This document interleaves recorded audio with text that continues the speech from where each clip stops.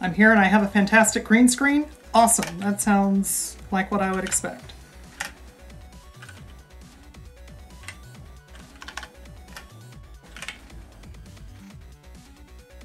I don't remember how to full screen. I thought that it was... It is F11, but if I don't use the correct button, it actually doesn't input F11, and that's a problem.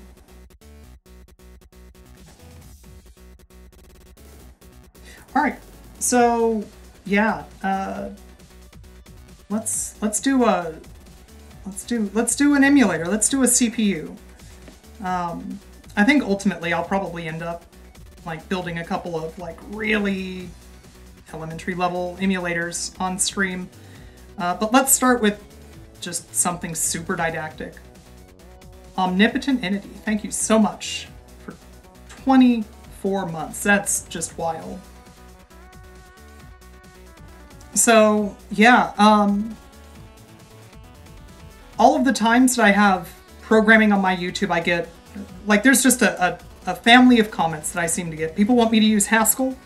People wish that I would use C. People wish that I would use Python. So I'm going to be using Ruby. I feel like that'll make everybody mad.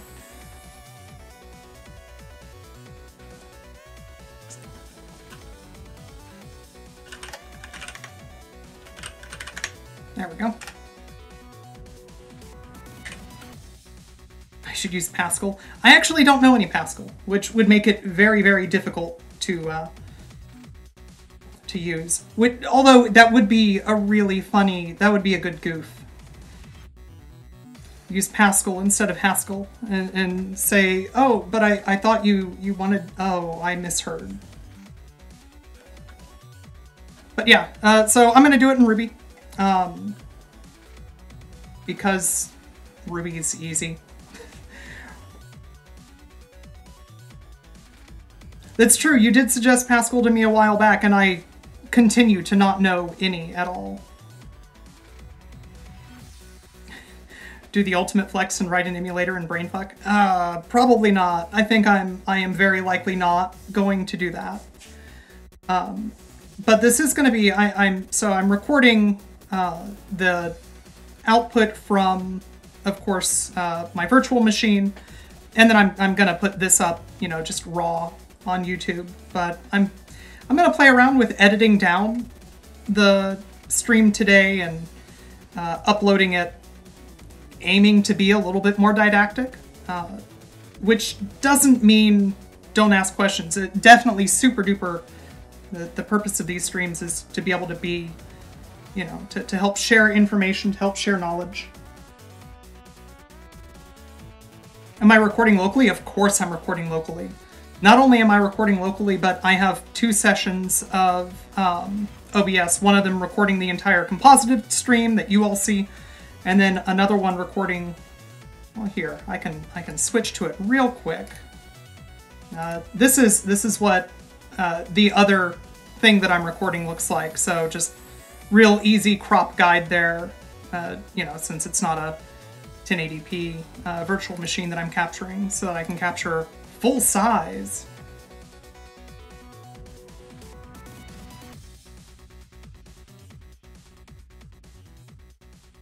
You have a video editor that I can hire on the cheap. I might hit you up for that. But yeah, so I think for this stream, I think the goal is going to be, let's build out some scaffolding. Let's build out a framework that we can use in the future to build, you know, maybe it's a 6502 emulator, maybe it's a 5822 emulator, whatever we want. But we can design something that we can use and extend in the future to be able to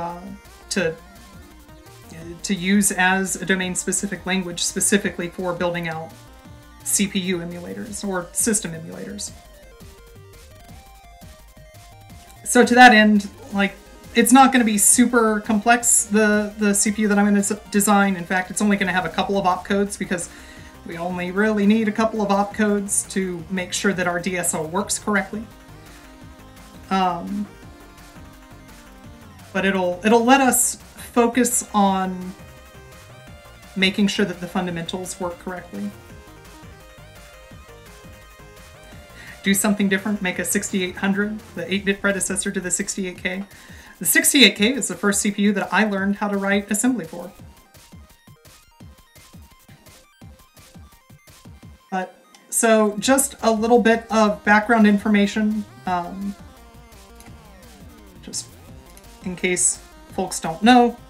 So the way that I am expecting that our CPU is going to work, it's pretty classical architecture. We're going to have like our CPU, which is going to connect to some manner of bus, which is then going to connect to, you know, various devices. RAM, maybe we have a cart with ROM on it.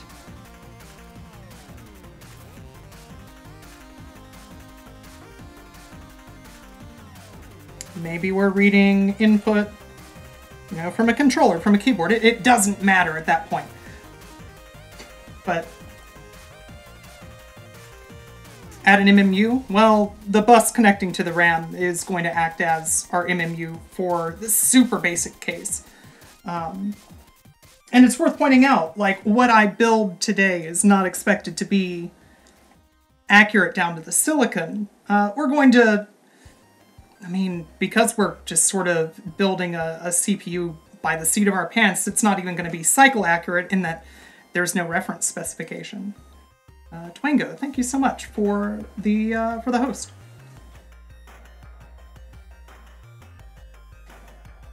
But in the future, the idea is that I would like it to be cycle accurate, even if it's not, you know, accurate down to the silicon.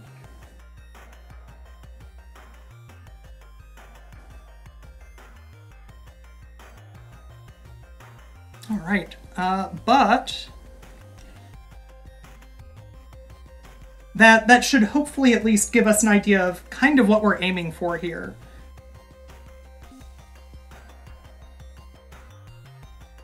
Yeah, you can do address extension, like there's a ton of stuff that you can do. But in general, what we want to start off with is something really basic, something that just proves that what we're building is going to work, and then after that we can iterate on it. And I want to take this pretty darn slow, just to make sure that everybody's on the same page, because the point of this is to be, like I said, pretty didactic. And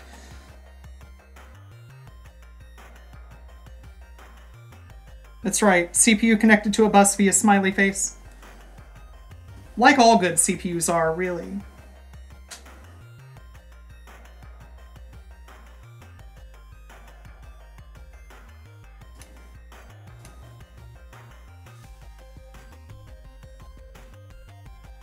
I mean, it's more of an equals greater than. It's a smiley face, but with a very pronounced pointed mouth.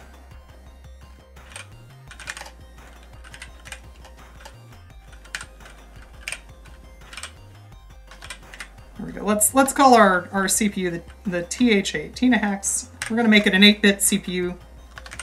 Why not?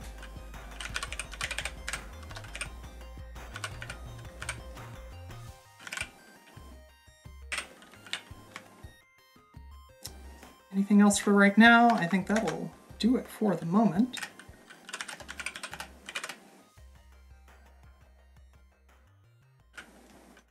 THX 1138, similar, slightly different. Can we run a brainfuck interpreter on the emulated CPU? Well, given as how brainfuck is just a Turing machine, it stands to reason that yes, you would be able to, as long as the CPU's Turing complete.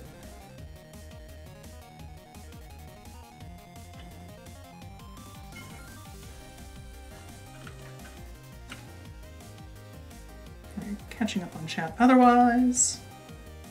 Alright, I think we're good.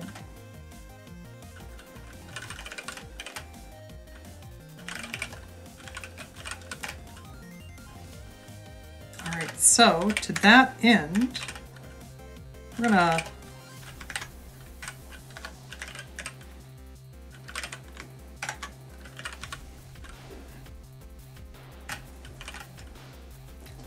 Going to go ahead and build out probably the CPU first, because that actually should be fairly...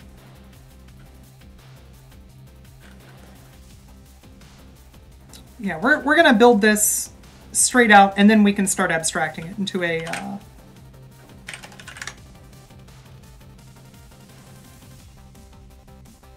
DSL.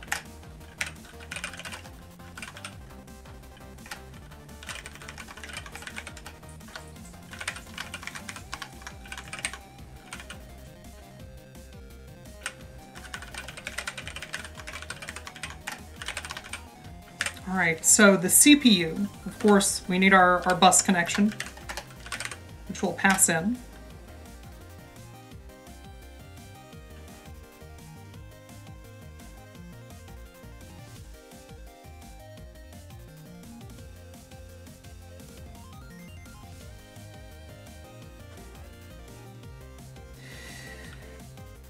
Look, I link to my Twitch in all of my YouTube videos, but there is no time when I will ever, in any case,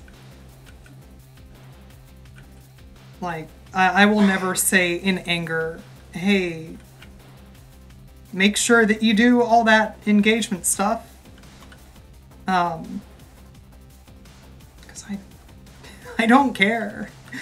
Like, that's just really what it comes down to. I don't care. All right.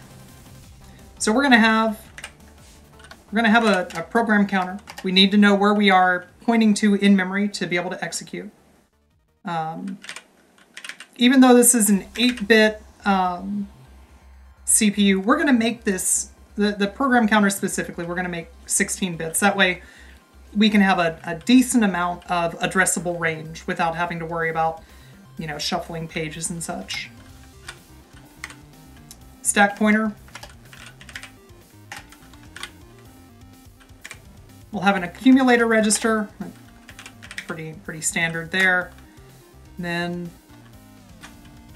just have, I think, probably one general purpose register for this. There's no reason that we really need more than that.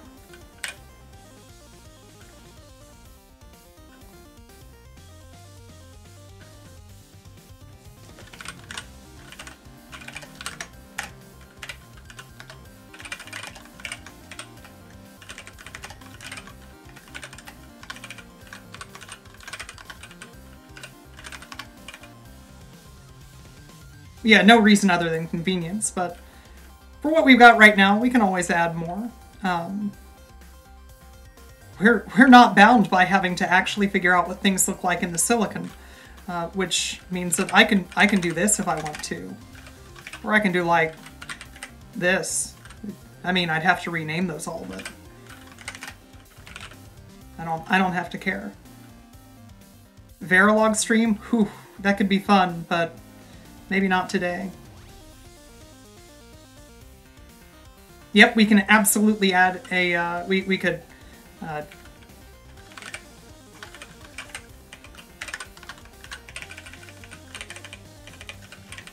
now here I'd want to make the, we would want to make it so that accessing A accesses the least significant byte of EA. And then if we wanted to pull an Intel, we could do this. And then there we go. So now we're pretending to be Intel with our CPU design.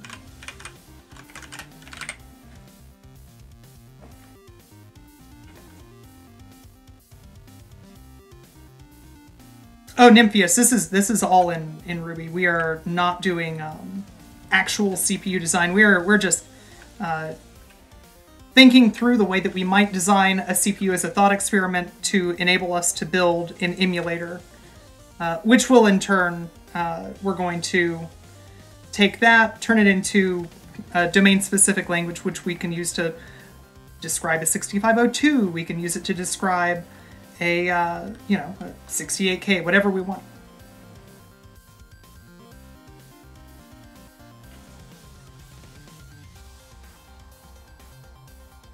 you were thinking the 65816's approach, where it's 6502 compatible, but still has the 16 bits addressable. Yeah, I don't know the CPU for the Super Nintendo well enough to say. I know that the Game Boy does something really weird where like you have A and then like B is another byte, and those actually point to 2 bytes of a 16-bit register as well. And A and B are just the upper and lower byte of a larger register.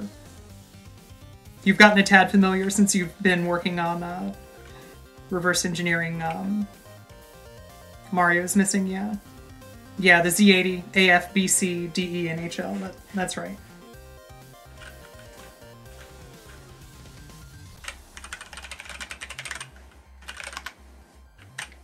Okay. So what's the cleanest way for us to think about the way that the bus is going to work? I think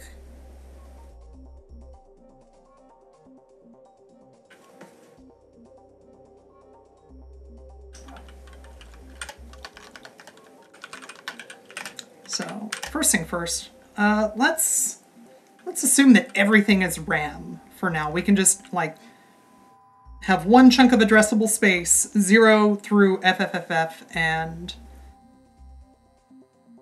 then we can start drilling down from there. That's probably going to be the easiest way to do this. So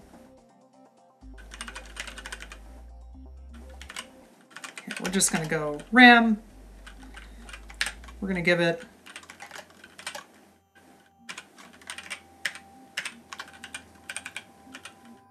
that delicious 64K, and then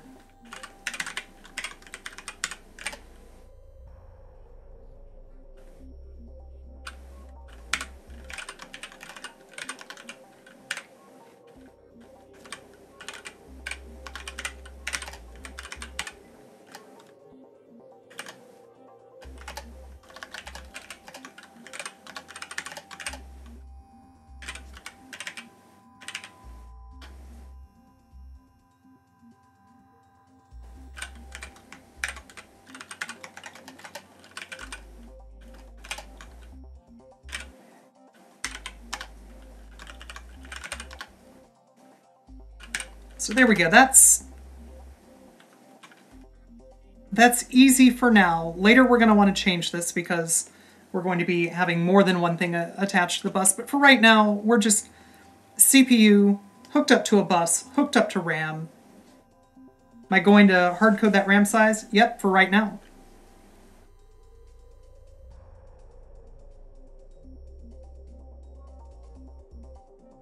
(16-bit address, 8-bit registers. We're going to do some kind of page system. Yeah, we're pretty much going to have to.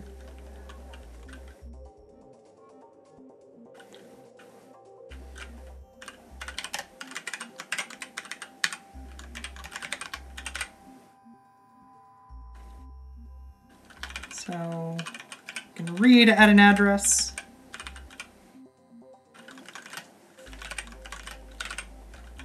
So for that, we will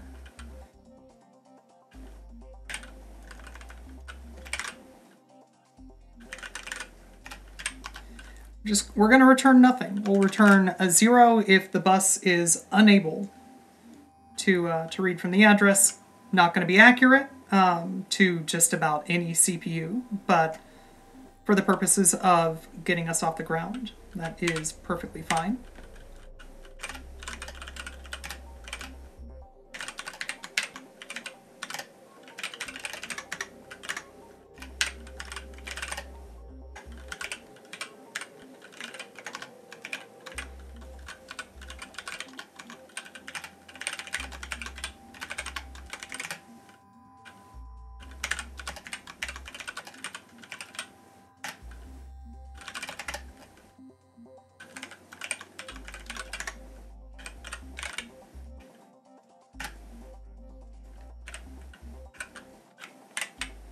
Lovely. And then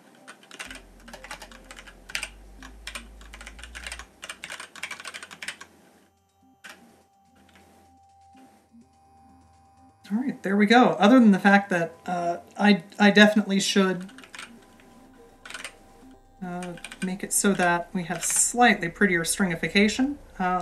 Hey, no syntax problems so far. Perfect.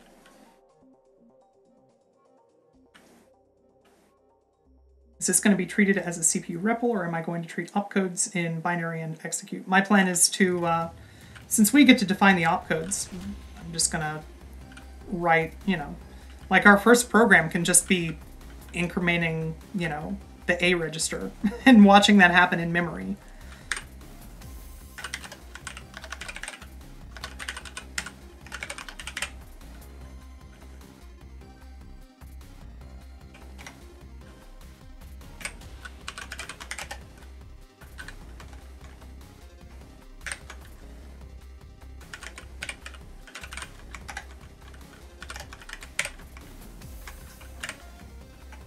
Right now, that's perfectly fine.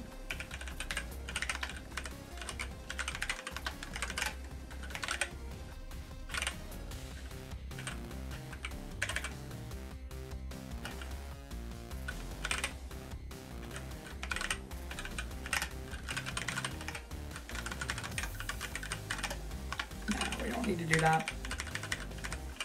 Just use the sigil. Sigil's fine.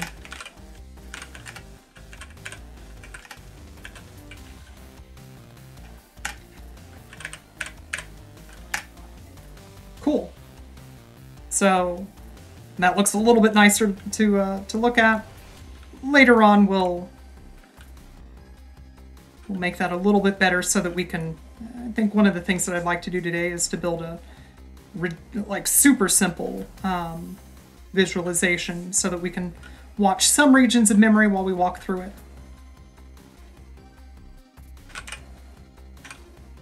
Okay, so once again, I'm going to make a decision. Yo, Chaos, how's it going?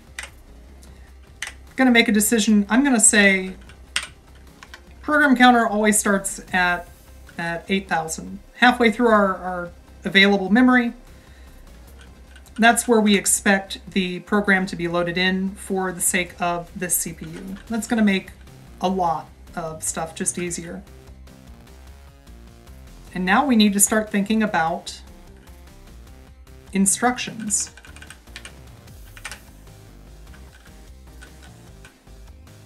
So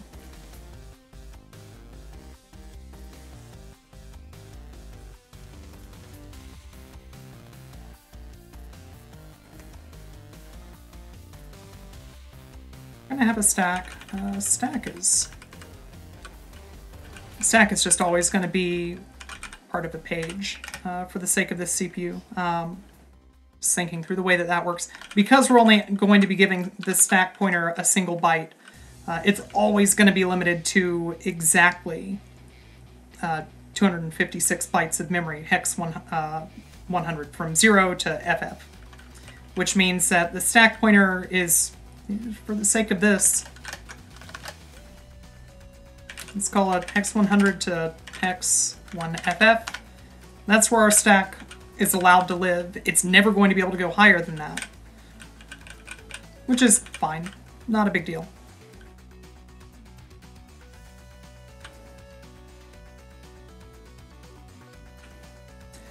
That's true, I guess. The easiest instruction to build is going to be a NOP. So, NOP, let's call that, will be FF. And now actually we need to think about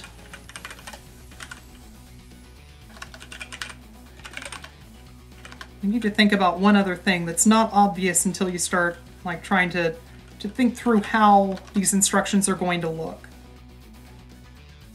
We have two options essentially. We can have opcodes be varying sizes.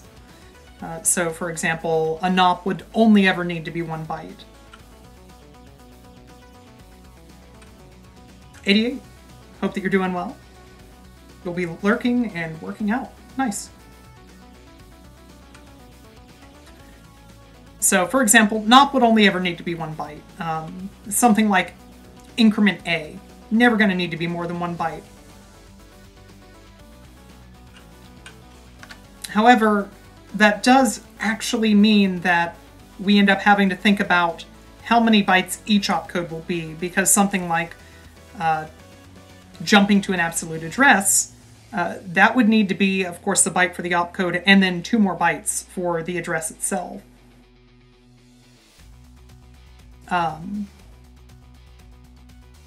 Moving a specific value into a register, that would be a 2-byte opcode. So we could make it so that every opcode is the same length. But for something like this, maybe we start thinking about making it so that we do just have to know how many bytes the program counter has to increment.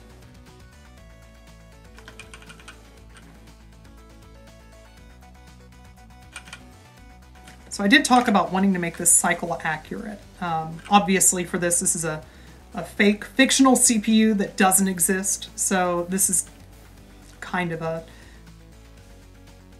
practice in silliness, but in the future, so that we can, you know, do something like a 6502, different instructions do end up costing different numbers of cycles. The way that CPUs work, they're going to have a bunch of inputs, tons of pins, only a few pins for something like a 6502, which don't all, like, that sets up what the CPU is going to do next.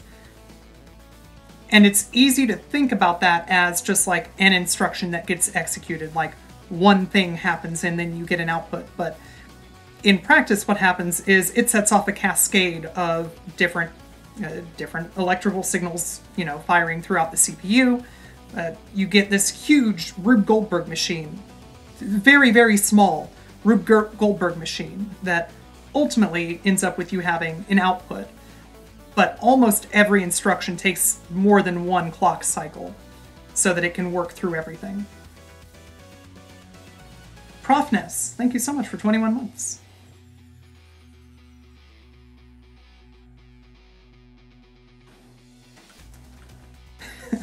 Undergrad all over again. Yeah, pretty much. The goal of this stream is to be like as didactic and like slow moving as possible. Ultimately, I'll probably build a 6502 on stream. I'll probably build like a 68K maybe, or a Rico 5A22, something like that. Because who doesn't love the Super Nintendo, right?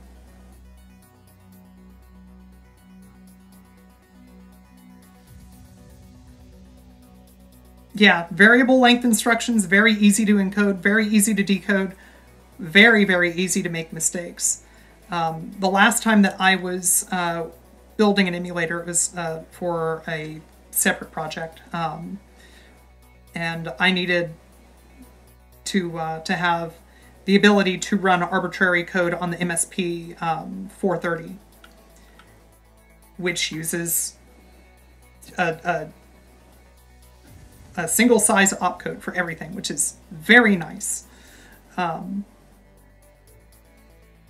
Because it means at the moment that, you know, if you aren't aligned, you know that something has gone terribly wrong. And that's great.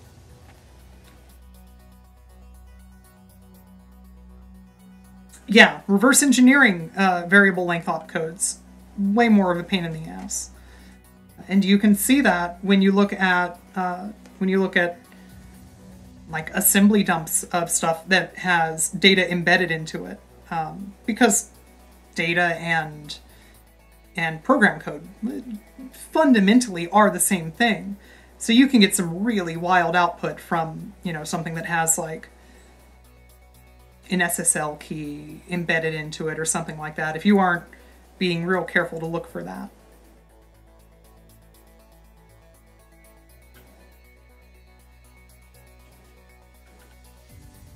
You've done ROM hacking for the N64 and the Super Nintendo. Having every instruction be 32 bits on the MIPS is real nice. Yeah. Yeah, I totally believe that.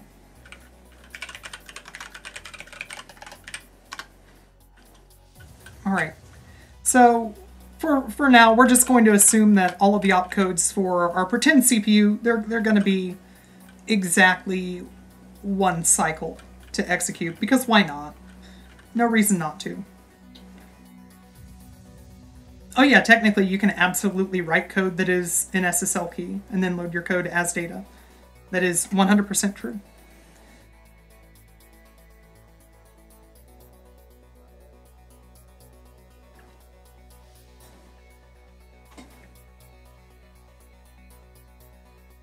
One fun thing to do is to write your name out and then figure out how to turn your name not into efficient shellcode, but into shellcode.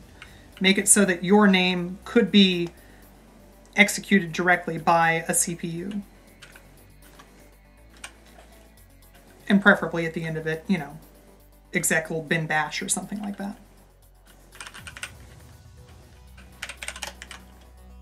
So we're going to want to be able to inc stuff, increment A, increment X.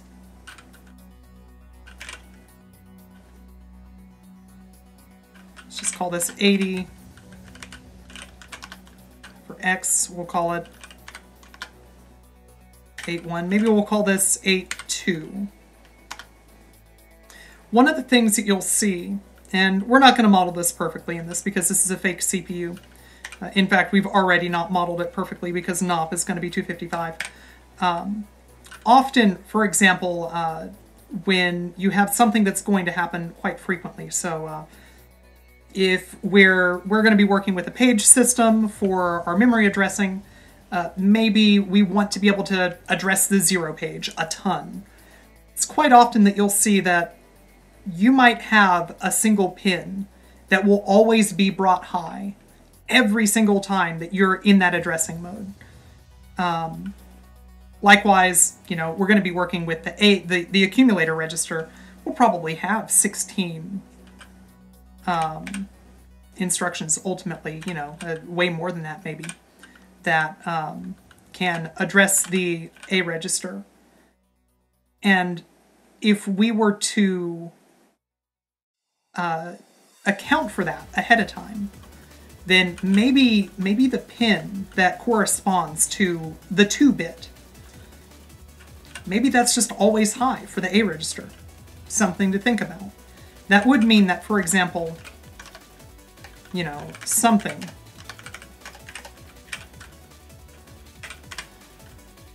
this 86 has the 2 pin brought high. So we would have to think about, you know, what does that mean? Or this would also have the 2 pin brought high. So suddenly we have to, you know, we would want to start thinking about, well, is the 2 pin always going to mean that we're doing something with A?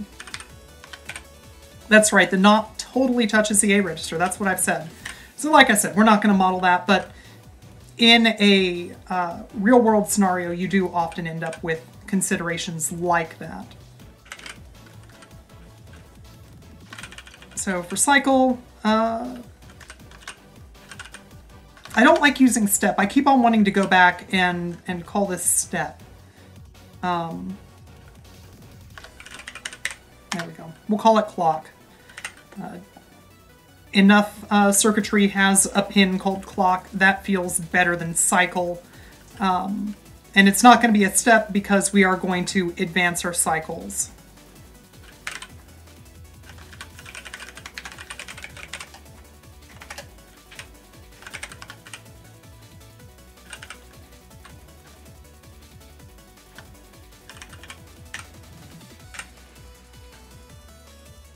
So I think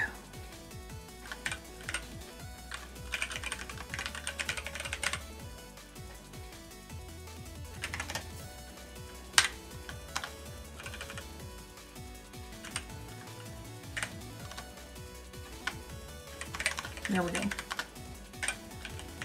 We'll just catch that edge case. We should never hit that edge case, but it's good to catch something like that. The Mass, thank you very much for 14 months at Twitch Prime.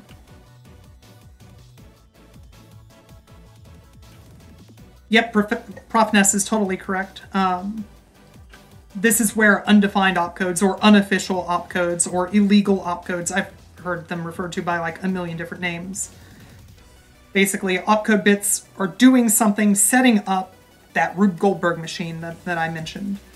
And they're not, they're not part of the official instruction set that is laid out, but they still make the CPU do something. And in cases like the 6502, the Commodore 64 hacking scene, they've found some interesting uses for a lot of the unofficial opcodes that weren't part of the original 6502 manual.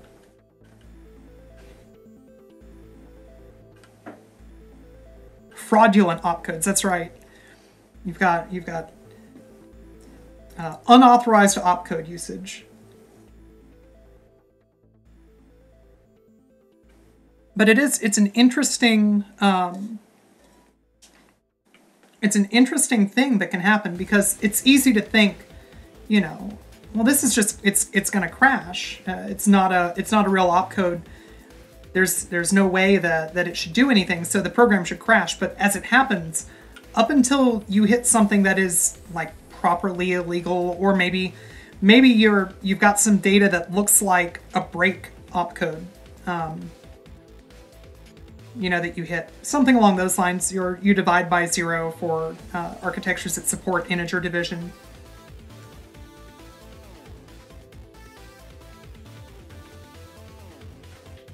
But other than that, the CPU is just going to keep on, running with it as best as it can.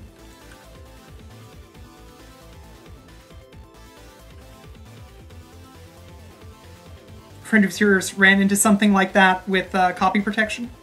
Yep. Leaning on unofficial opcodes specifically to detect incomplete or inaccurate emulators is definitely a thing.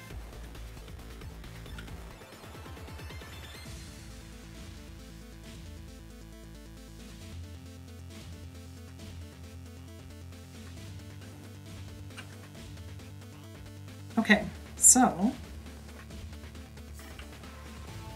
if we are ready to execute our next instruction, opcode will equal,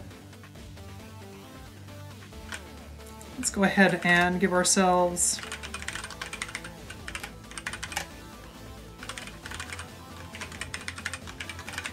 bus read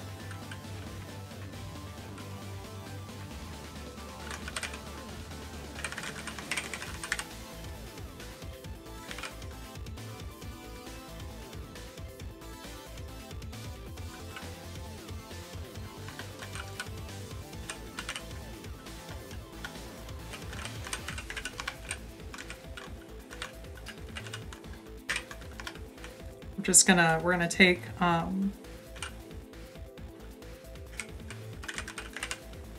straight from PC. We're just gonna give ourselves a nice little convenience method there.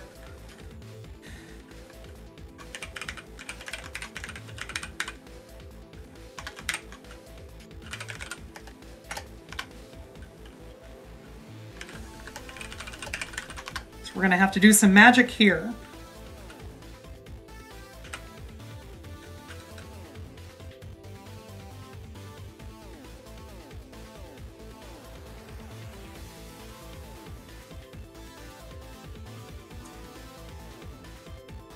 And then I think let's lean on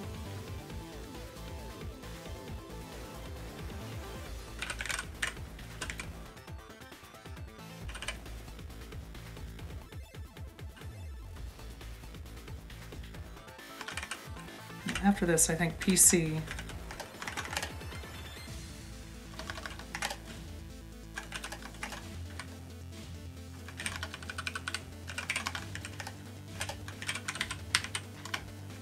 Go ahead and set program counter to the result of it at +1, and we will set that to modulo 65535 or 65536.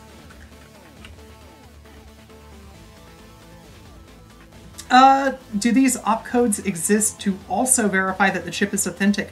In fact, no. So I'm pretty sure that that I should play a game like NAND Game or MHRD or one of those. I've played through MHRD before, so maybe not that one. I think one of these days I'm gonna tackle NAND Game on stream for one of the tech streams that I do. That's another very fun. From what I've seen, it looks like it's pretty good at explaining like how individual components are built up, and I think that you're supposed to go up through designing a CPU in the NAND game. You do an MHRD, which is very fun, and if you are the sort of person who has a completely broken sense of what the word fun means, like I do, I would unhesitatingly recommend taking a look at MHRD.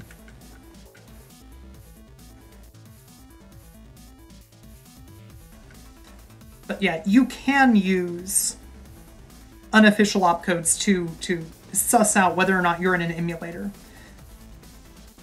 The danger there is that additional revisions of a given CPU are not guaranteed to have the same behavior with unofficial opcodes. You know, something like the 6502, you look at the developer's manual, you know exactly which opcodes are guaranteed to work a very specific way. Anything else, you know, there's stuff going on behind the scenes that they very well might change, you know, just based on the way that the CPU is being constructed. And as long as the stuff that is set in stone that you have been promised works a very particular way, continues to work that way, in theory, you're fine with that. The game is MHRD, unless I'm misremembering it. It's on Steam, which I will link in chat. Yes, it is MHRD. Okay, I was worried for a moment. There we go.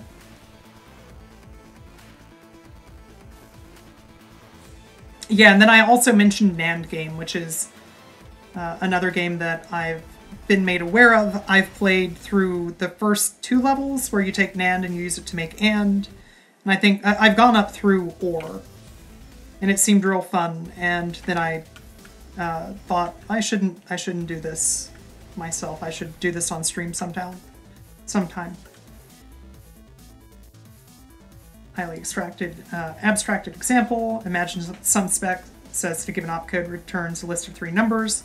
First number is 1, third number is 3. Anybody can implement that opcode, but they may not all return the same second number because the spec doesn't say about that second number. Yep, that's definitely true. In this case, you think that when the software was written, SSC4 opcodes didn't exist at all, but the undefined opcode the program used later was defined as an AMD unaligned SSC4 operation. That's, yeah, that's a danger. That's a thing that you can run into. Yeah, so MHRD is,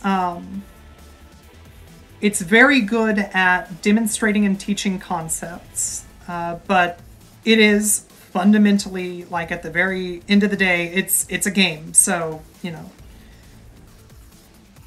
much like games like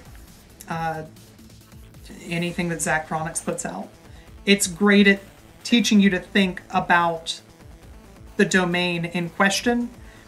It's not as good for teaching you specific knowledge that is going to be directly applicable. It's going to give you all the tools to think about the real world, though, which is pretty cool. Yeah, Zachtronics is great.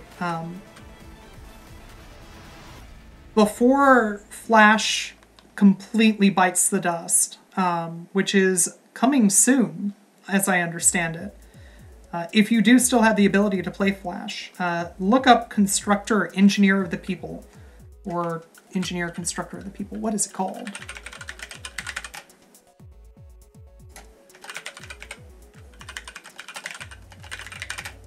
But it is the first Zachtronics game. Constructor, Engineer of the People. Constructor is written in pretend Cyrillic. That was my introduction to Zachtronics games, and it's what made me fall in love with Zachtronics games.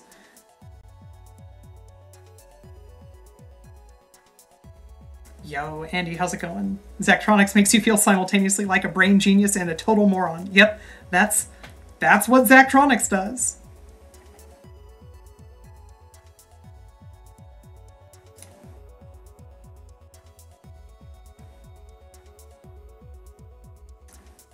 Oh, interesting. I have not heard of Zach-like. I will have to take a look at it after I finish streaming. Yeah, Cyrillic is, I mean, phonetically, it's very easy to read. Once you learn how to read Cyrillic phonetically, all of the faux Cyrillic that you see get thrown around will both throw you for a loop every time, and then, if you're me at least, piss you off to no end.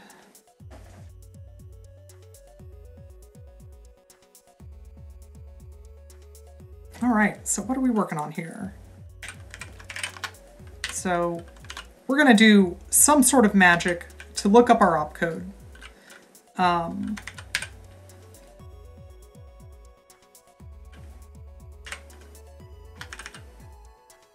And here let's actually start.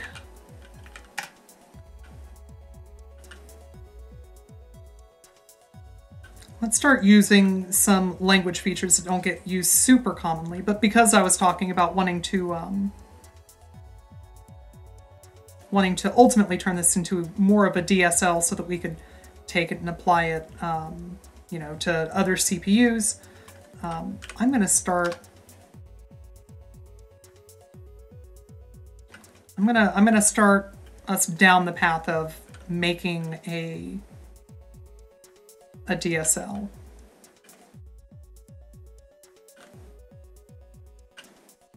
So, to that end,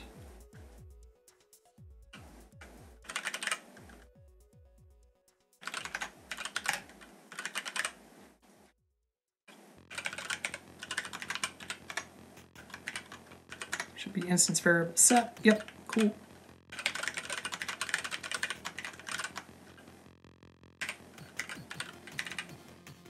So we are going to set an instance variable called opcodes.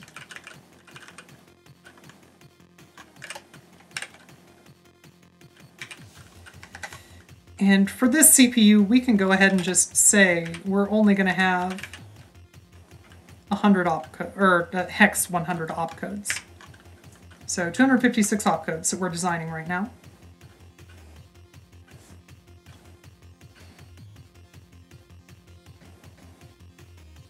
But in the future, I would like to be able to make it relatively easy to disassemble. So maybe this is a good time for us to take a step back and think about the data that we're going to associate with an opcode.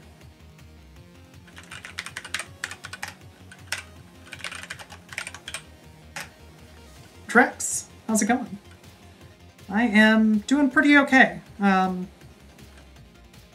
Been spending a lot of time just chatting with friends and family and making sure people are staying safe, staying healthy, which is a tall ask. It's a real tall ask in the year of our Lord 2020.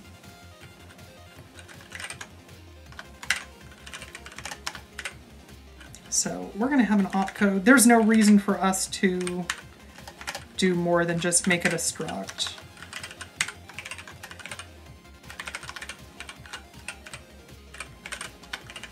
So what are we going to have? We're going to want a mnemonic.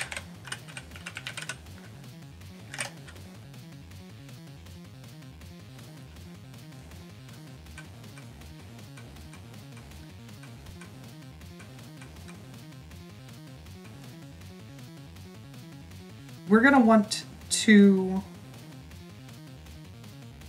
know a number of cycles that it's going to take.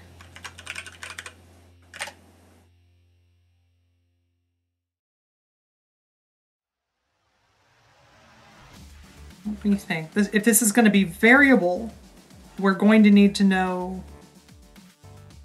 how many bytes of memory it's going to consume. So right now we're reading 1 byte for our opcode, but we're going to need to know how much additional memory we're going to be pulling off. We'll just call that a number of arguments. Or, there we go, byte arguments.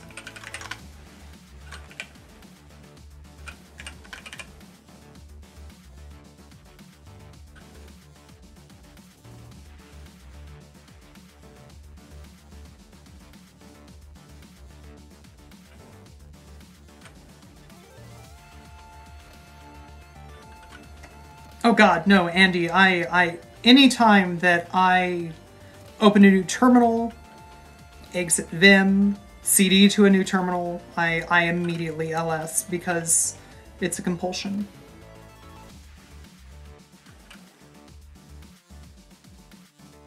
Had a rough couple of days, think that you're on the other side of things now. I'm glad to hear that. That's definitely very good to hear. Yo, some regrets. I hope that you're doing well.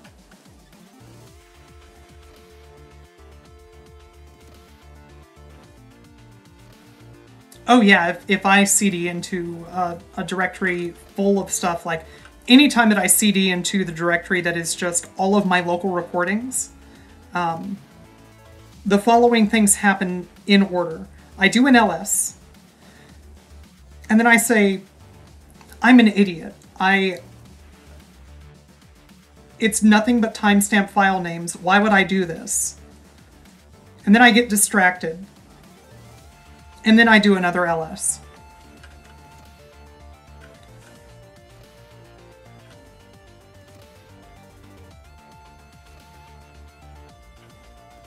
So in this case, because I think that what we're going to be doing here is more along the lines of just giving information about the opcode. You're not familiar with this language. Okay, so I only half-jokingly tend to refer to Ruby as my favorite Lisp, and the more you think of Ruby as a Lisp with a weird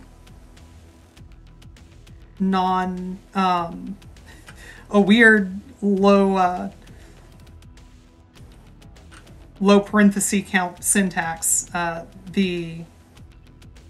the happier you're going to be with it. If you enjoy Lisps and other similar languages, you're going to really enjoy writing Ruby. What FPGA am I using? So this is all like we are in air quotes here designing a CPU just as an excuse to start thinking through some domain-specific languages that we can design that are going to let us write emulators for proper CPUs. For, you know, I think the first one that I'm probably going to do, just because it's also an 8-bit CPU with a... It looks very similar to what we're building right now. The first thing that I build is probably going to be a 6502.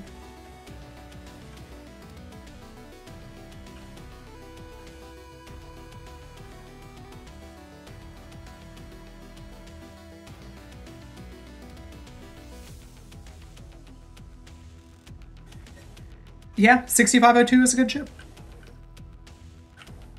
The last time that I wrote an emulator was an MSP430, which I only needed a degree of accuracy. It didn't have to be accurate down to the silicon. It didn't even need to be accurate, cycle accurate. So I just was able to build a behavioral emulator and do what I needed to do.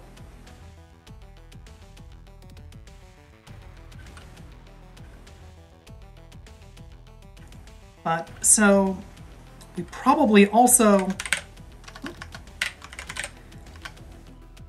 we'll do a,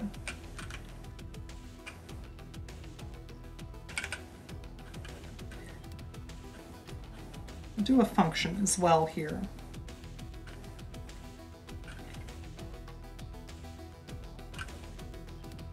I think that is going to be good enough for us. At least for now. So that function is going to represent the actual behavior of the opcode.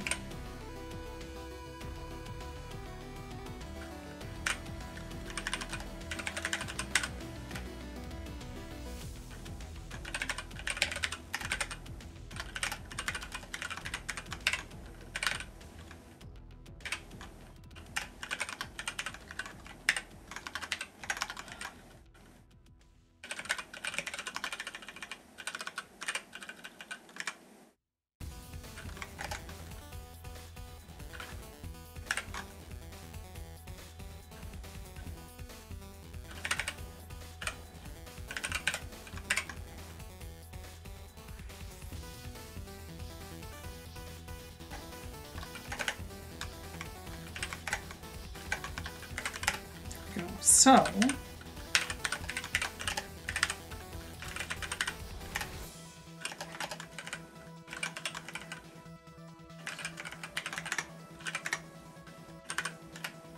okay.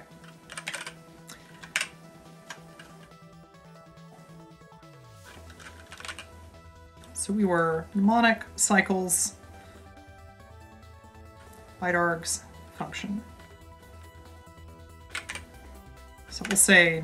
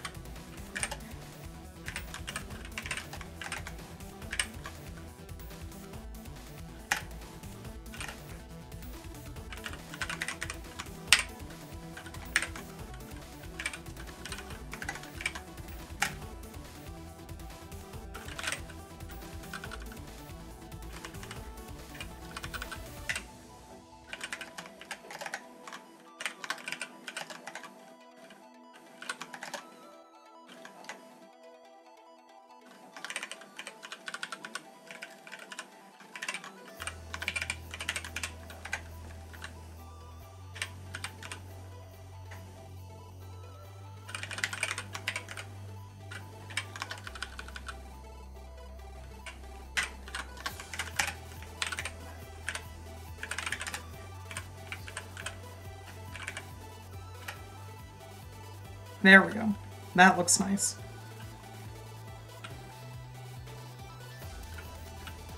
Loudmouse, how's it going? Am I planning on writing an LLVM backend? Not today. Maybe in the future.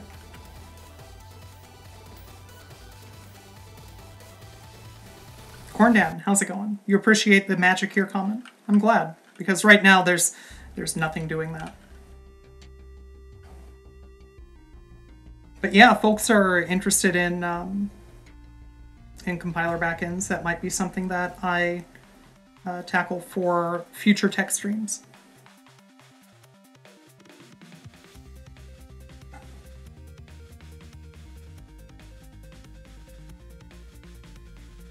Steam page for MHRD says it doesn't look like any game you've played before. You own every Zachtronics game and many similar games. I'd say the game that I've played that it is the most similar to is... I'm trying to remember the name of the game where you're writing a pseudo-assembly for a computer architecture that is largely cell-based, so you're pushing data between cells orthogonally. TIS 100, thank you, yes. That is exactly what I was thinking of.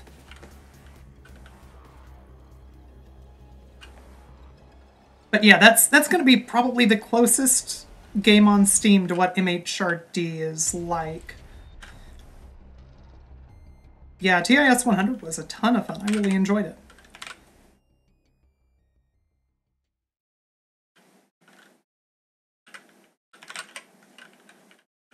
All right, so for now, that's going to be good enough. Like, the opcode struct is really just, it's just a DTO here.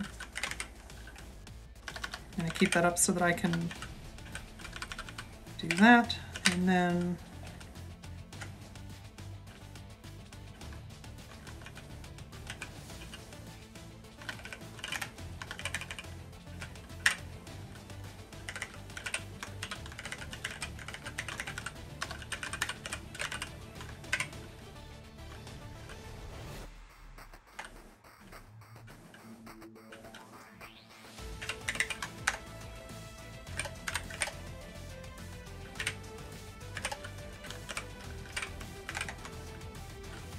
actually, is there a reason to make this illegal? We could just make this the actual none.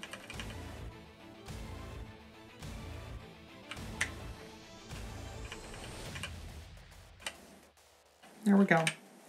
So we've got our NOP in the right spot and also in a million wrong spots, which, no big deal.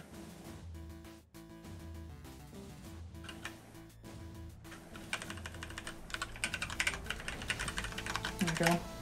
Please don't yell at me.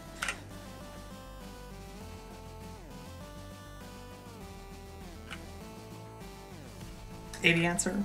That's right. I enjoy CPUs, so I run CPUs on my CPUs.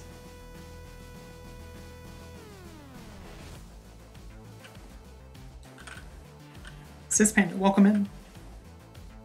Printed out the manual and played it during a 6-hour train ride. Nice. Yeah, TIS 100 is definitely more puzzle than coding challenge. MHRD is the inverse of that. MHRD definitely ends up being more coding challenge than puzzle game. But TIS 100 was pretty fun just because you can golf it. Just like every Zachtronics game, you end up wanting to golf every problem.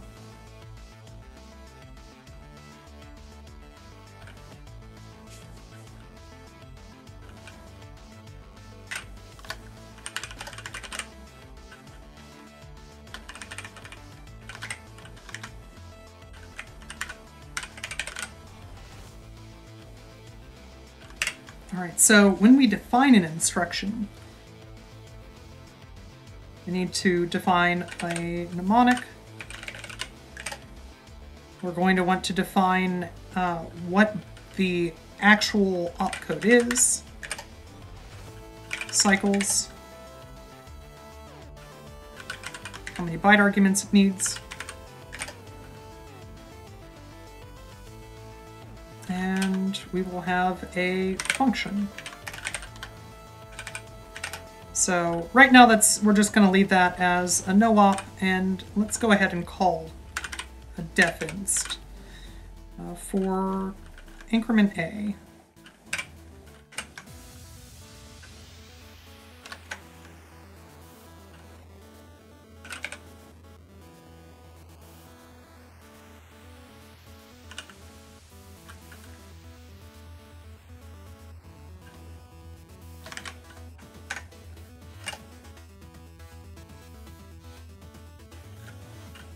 So we decided our opcode was going to be at 82.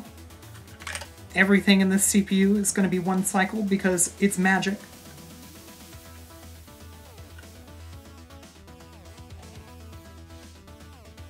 Yeah, if you get like really bogged down and trying to over-optimize everything, and that's not the sort of gameplay that is fun for you, pretty much any Zachtronics game is going to be bad, but TIS 100, I think, really pushed the player to try and golf everything.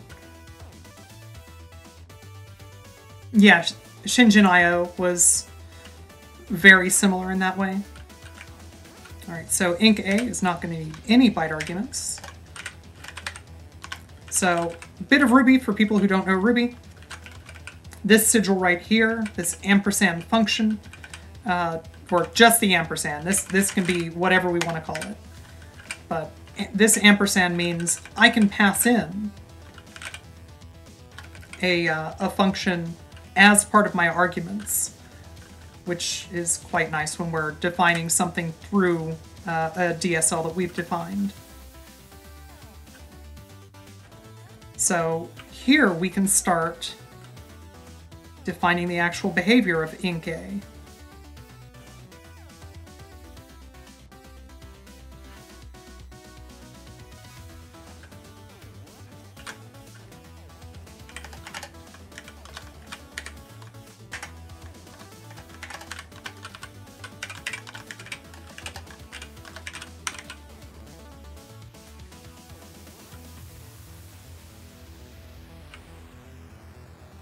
You should get back into code golf. It made you a better coder when you did it more often. I'm not sure that code golf necessarily makes one a better coder. I think that the purpose of programming is fundamentally communication, and often golf works to the opposite of that. It works out a different part of the brain, which can be useful when you tap into it while you're writing programs, but golfed code is almost never communicative code. Alright, so now I'm realizing that I forgot an important thing.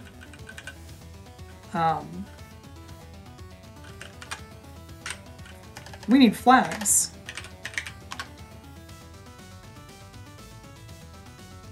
CompuCat, how's it going?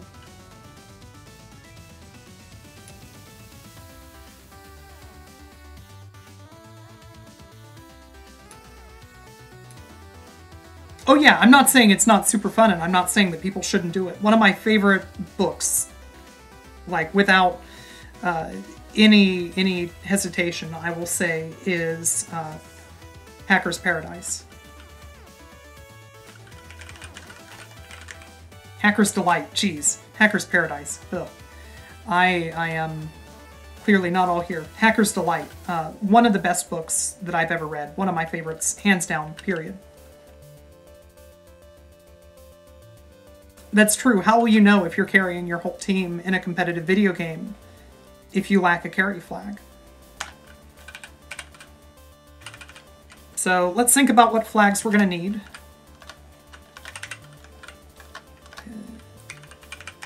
There we go.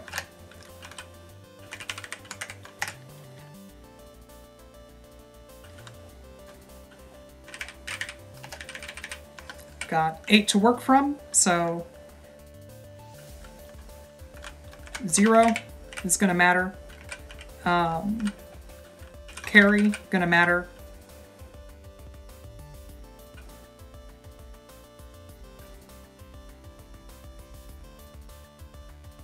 Tempted to just look up the flags in like a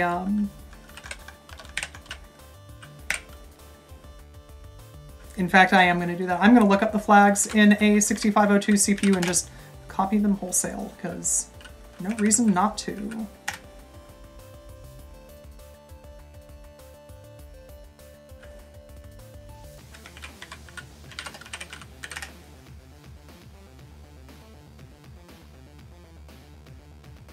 Yeah, overflow, negative.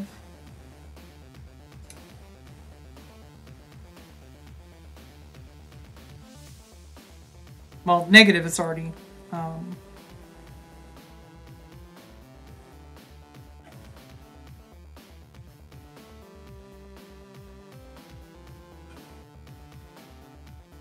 there we go. Carry, 0. Interrupt, disable. No, I even almost put carry and 0 in the correct places. Actually, let's go ahead and... I'm just gonna copy the layout. No reason not to. Negative overflow. No CPU effect.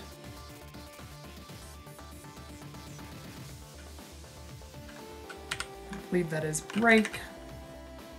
Doesn't actually list which of those two are break, so I'm just going to put break there. Then decimal, I'm not gonna do BCD on this on this one. Interrupt, disable, 0 carry.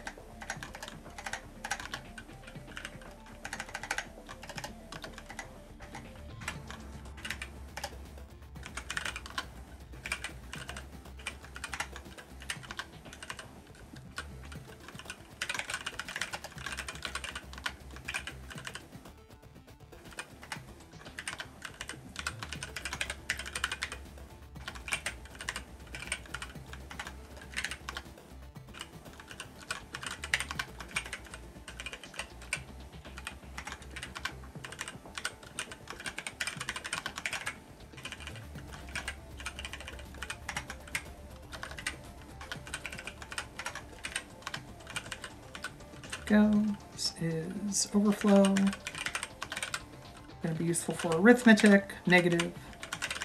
Also useful for arithmetic.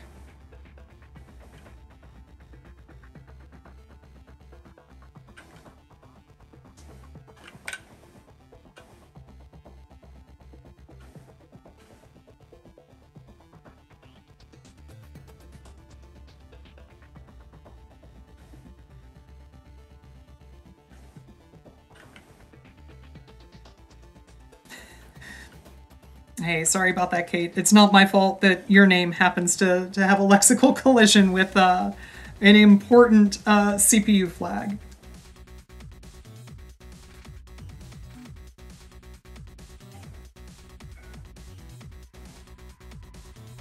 Special flag for if the ASCII characters Tina were found in the last double word of program memory. Yeah. Although on this architecture, I think that we would just call it a quad word, because our word size is 1 byte.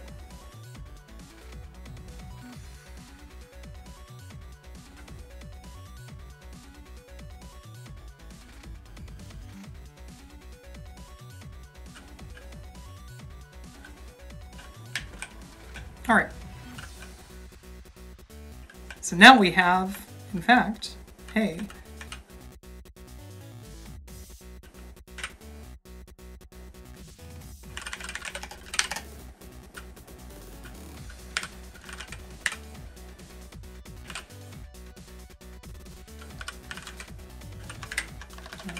break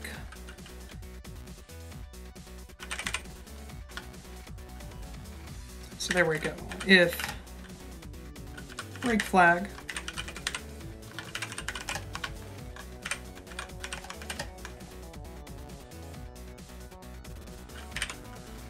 is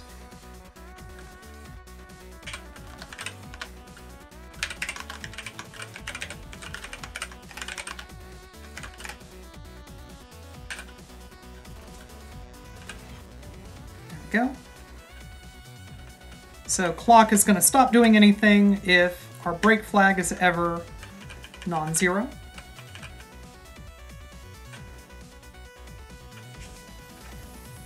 And later on we can change this to a more declarative style of building out this functionality, but for now that works nicely enough.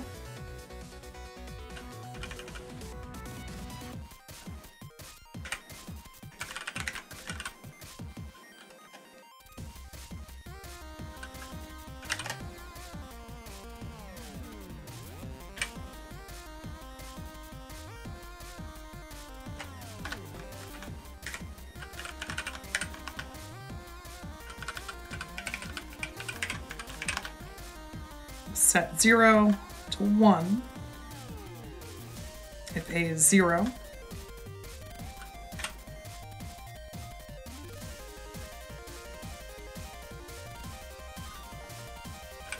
And I'm not sure if any other, you know what, for this CPU, that's the only thing we're going to do.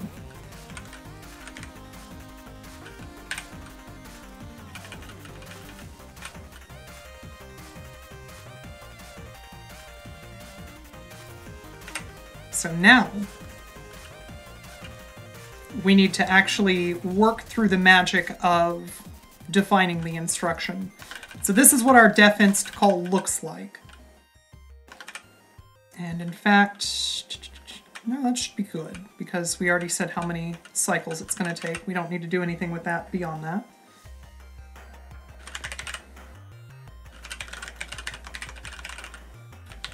Instance method define or define instance method?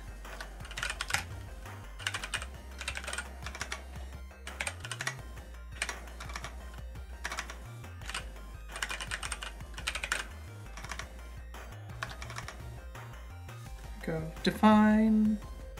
In fact, it's just define. Okay, cool.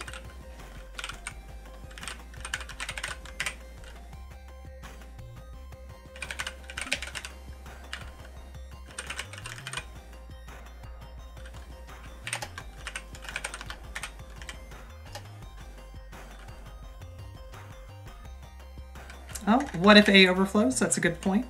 In theory, if A overflows, then we have already set the 0 flag should only be set when it overflows, but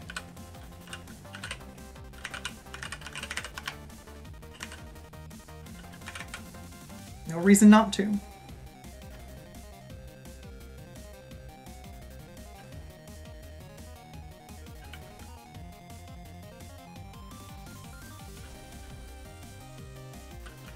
Oh yeah, there's no reason that we couldn't be doing this as a 4-bit CPU. I kind of had an eye towards the 6502 in the future, which is why I have made a lot of the decisions that I have kind of off the... And really, it's just, we're going by the seat of our pants, because sometimes it's a fun way to code. Build 4 CPU, simple 1-bit CPUs and chain them. Wire them in parallel to reduce CPU voltage. Yeah, I'm pretty sure that CPUs work like resistors. That sounds correct to me.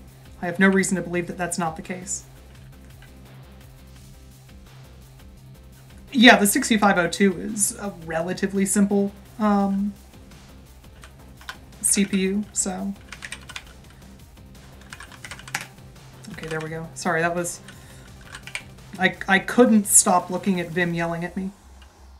Yeah, 6502 is really well documented. It's pretty straightforward. It's extremely well understood thanks to the fact that people have been hacking on them forever. Okay. So we are going to be executing in the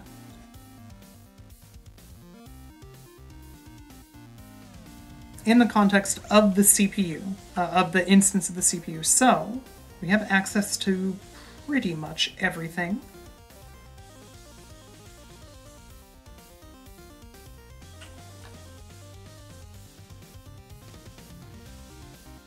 All right, which means that what do we actually need to...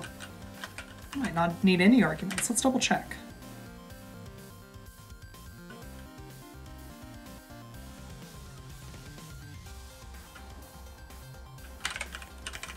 So we want to call the function itself. What else will we need to do?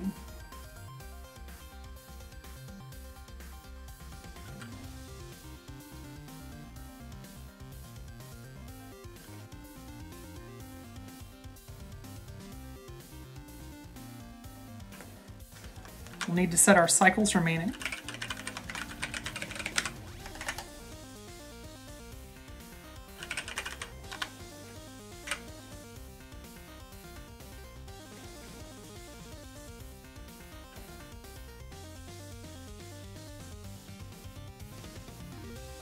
If you built hardware acceleration for software emulation, would that be a CPU, a CPU PU? Yes.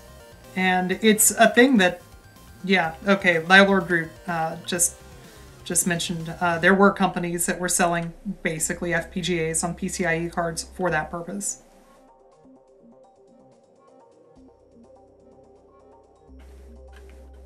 Oh yeah, if you can name a an obsolete computer architecture, it's almost certain that that architecture is critical somewhere in the world.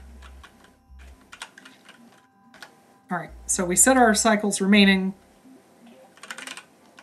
We're going to return self, and that's a stylistic choice. I prefer to be able to chain calls when I can, and this gives us that capability. Is there anything else that we need to do?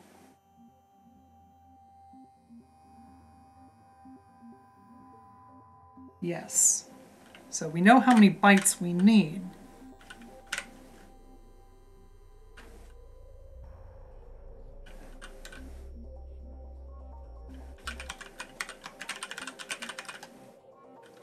So we'll go fetched equals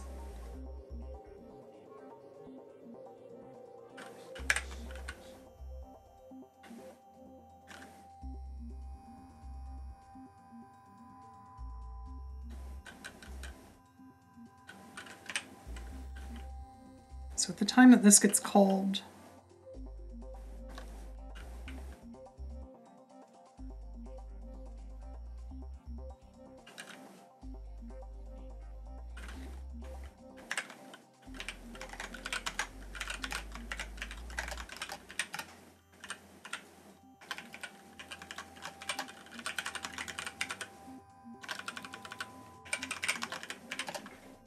this is real ugly. I don't like this.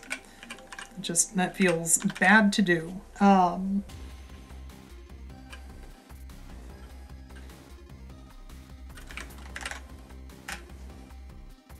This also is ugly, but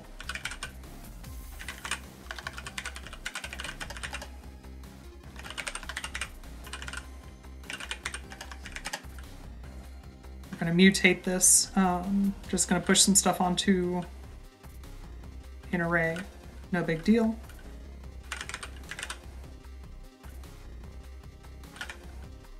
PC adder is not needed.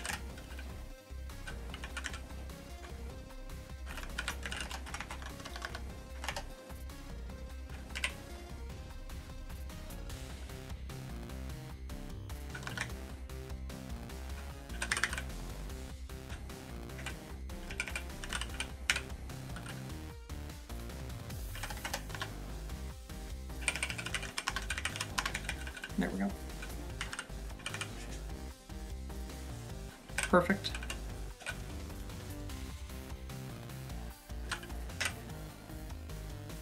Now,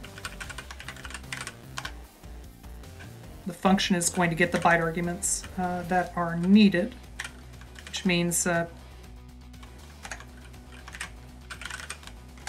we will always have bytes. Well, we're always going to have something. In the case of something like INA, increment A, it's going to be an empty array, which is totally fine. All right, so we've handled our mnemonic, we've handled cycles, byte args. We're calling the function. Last thing to do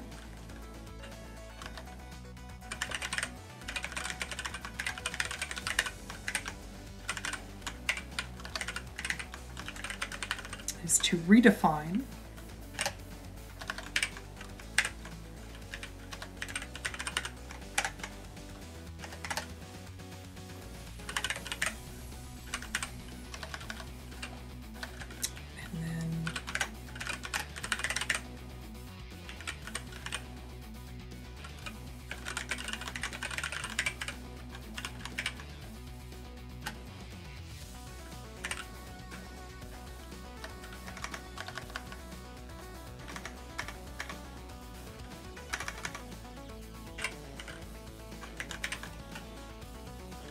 really.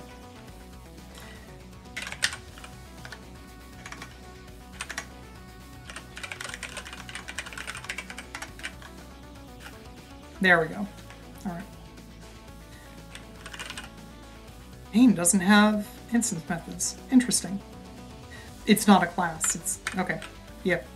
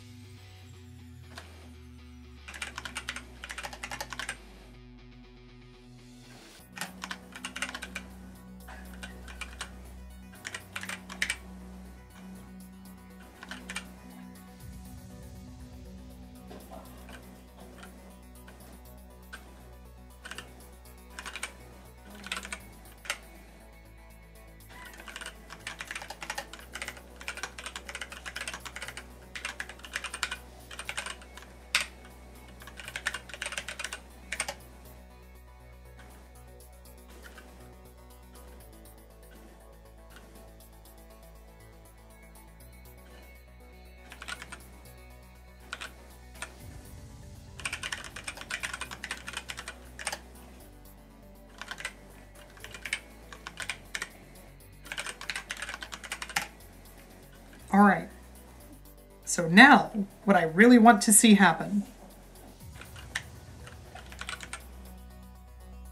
is for this to allow me to load, which all that means is that we are, nope, all right. Name error, oh, yes, that makes sense.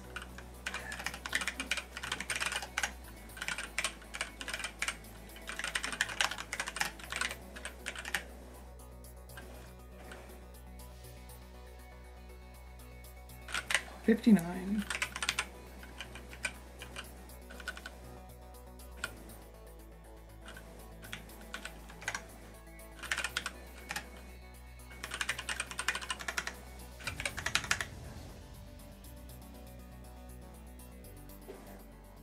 define method.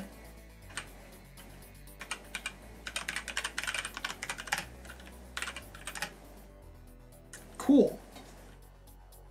Polymono. It is Ruby Day. Good time to catch up with chat.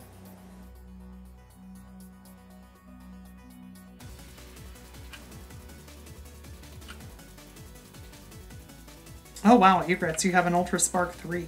Nice. Several, gosh, 2 decades ago. That has a real bad mouthfeel. I don't like that one. 2 decades ago, I had a Spark Station 20, which I really, really loved.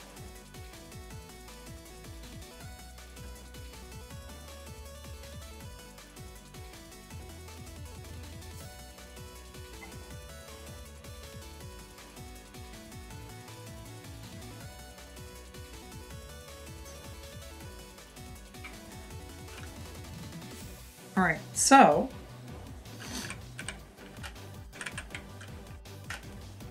great.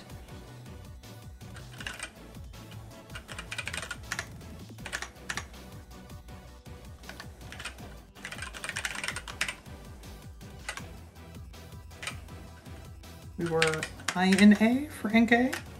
Hey. All right, so we're defining methods. This is great. That means that our DSL is kind of working. Pretty soon we might be able to write like our first Fisher-Price My First Program.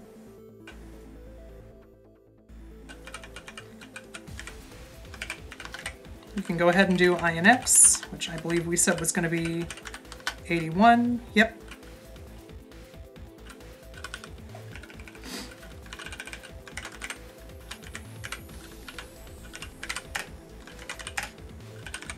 There we go. We've got our first 2 opcodes here.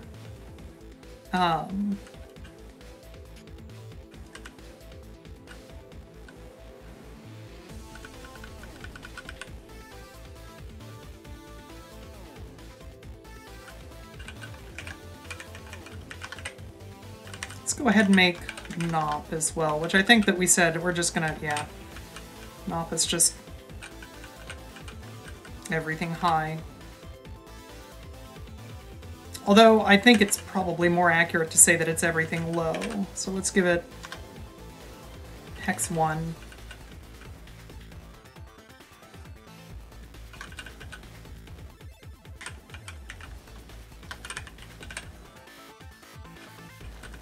Because now we can just say,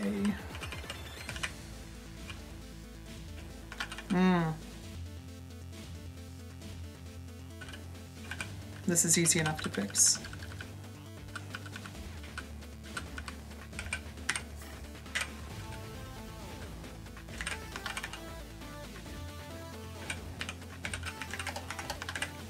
So one of the really neat things about the design of Ruby is that when we look at the declaration of a class in something like C++, that is purely declarative. In Ruby, and this is going to make my comparison of it to something like Lisp make a lot more sense, the declaration of a class, any code that you encounter is code which itself can be run. So something like this, outside of a method, just gets run at the time that we are defining the CPU class, which is really quite nice.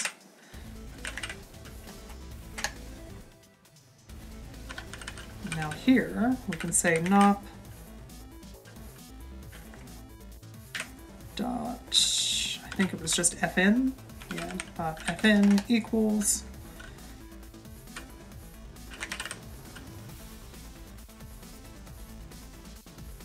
and should be instance method nop.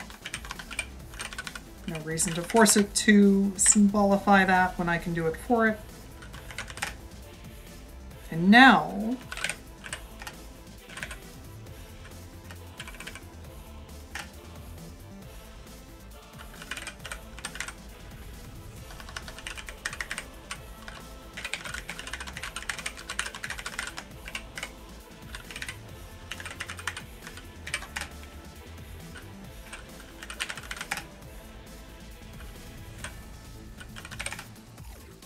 we are in fact the real unbound method as opposed to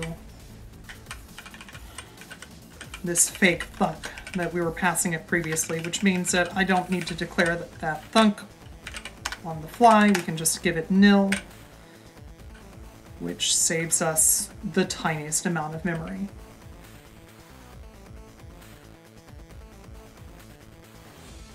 Escron, how's it going? Welcome in. You're increasingly getting interested in assembly level stuff, especially 8-bit era. So the entire idea of building out a toy CPU is fascinating. Nice. Yeah.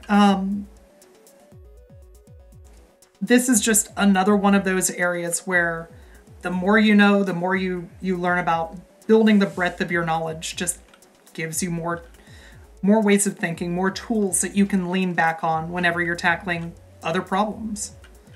So yeah, I really enjoy just anything that I can do to keep on building that breadth of knowledge. Polymono, you recently became a more or less full-time Clojure programmer, which has been quite fun. Nice. The second language that I ever learned was Scheme, and I have a lot of extremely fond feelings towards Lisps. I've played with Clojure a little bit, not a ton. It is a bit more syntaxy than something like a Scheme, which I admit I did not personally love. Of course, I say that writing Ruby, which I claim is my favorite Lisp, so you would be well within reason to call me a hypocrite there. So what I'm saying is I'm not just a 2-bit streamer. Oh gosh. Escrunt, if anything, that's giving me too much credit.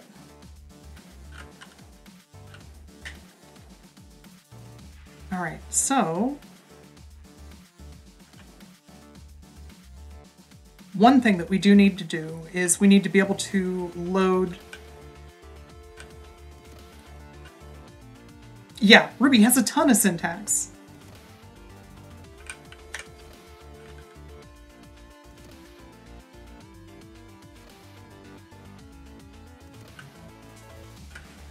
Like I said, I will proactively call out my my hypocrisy there.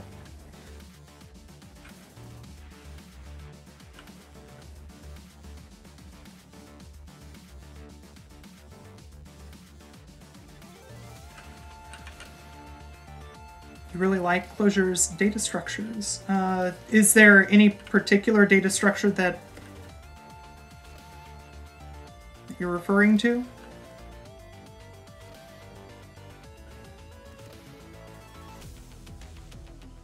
Because most of the time when you run into a functional language, you expect to see some immutability at play. So I'm not sure exactly what you're leaning on there, but if you look at Haskell, Erlang, you know, the other big functional languages at play right now, for the most part, your data is going to be immutable, unreassignable. Of course, not being allowed to reassign variables doesn't necessarily... It neither means that your data is fundamentally immutable, nor does it mean that like you can have reassignment without giving up immutability. You can see that in play in Elixir, which is just a Ruby-esque front end for Erlang.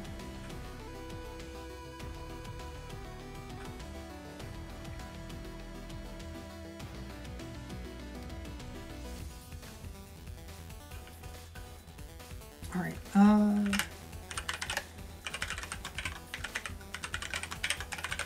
We're going to want to be able to load a program.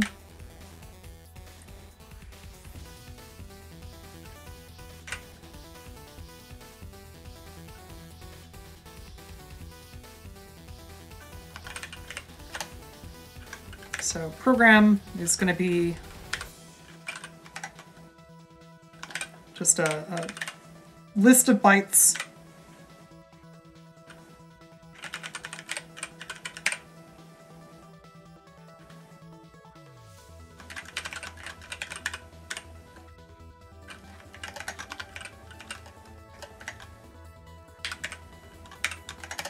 So we're going to give it each with index. We're going to say bus.write 8,000 plus the index.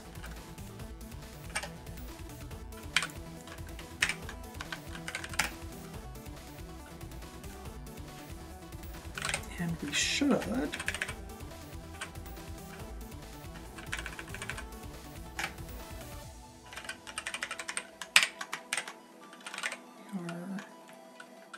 81 and 82.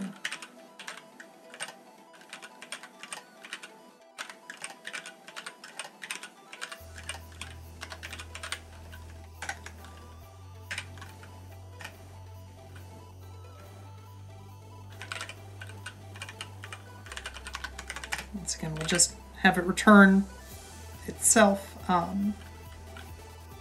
In the future, we might start thinking about ways that we can keep a very similar program structure while supporting things like rewinding, execution, save states, things like that.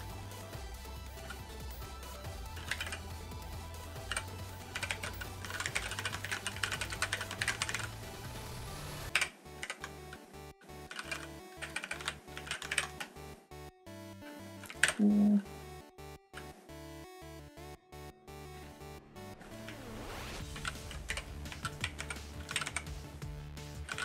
You are just called RAM.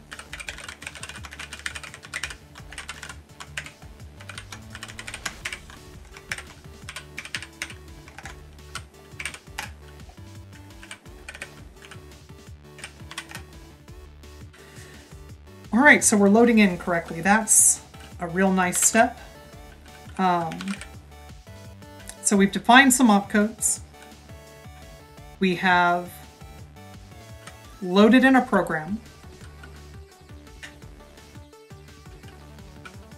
What's next? Well,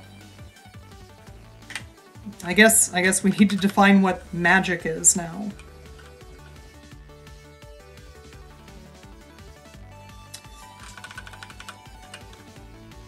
So look up opcode.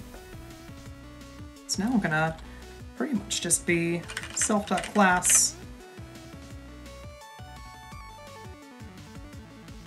Okay, I'm going to write this the way that that my knee-jerk reaction was.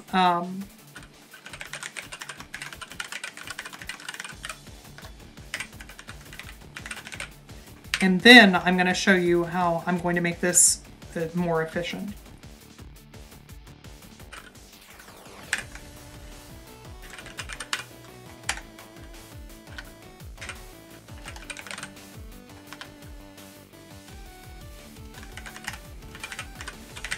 So we're going to do that. It's going to exit immediately, which is fine. This just lets us verify that everything works.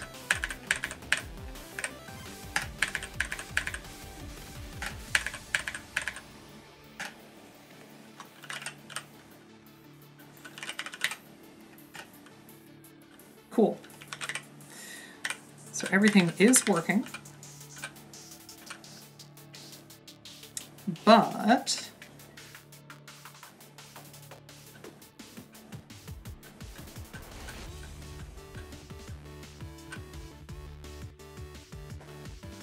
the important thing here is that these are all references to unbound methods. What we want to do instead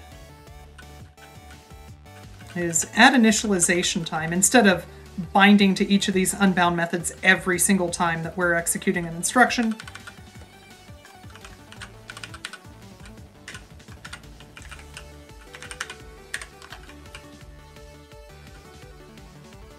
we're going to bind to them. And let me think, how much are we doing here? I think that we're handling all of the reading within the defined method. So for the most part,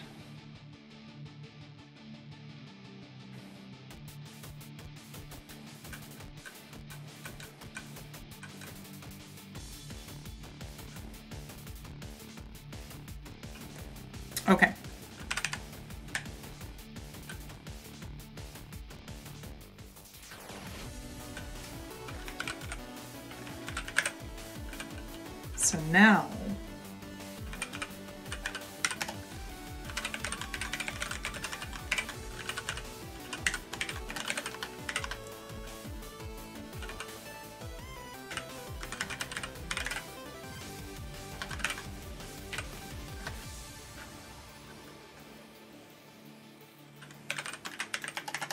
so what we're going to do is we are going to, for each of these opcodes, duplicate the opcode.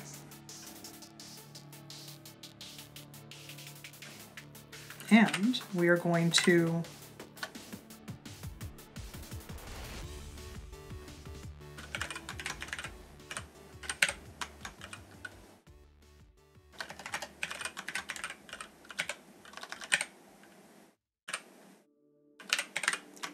bind the instance itself to that unbound method.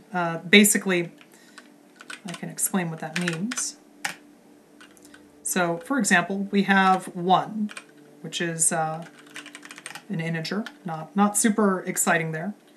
An important thing to know is that when we do something like 1 plus 2, what is happening internally from Ruby's standpoint is we're actually sending a message of plus and then the argument 2 to the 1 object.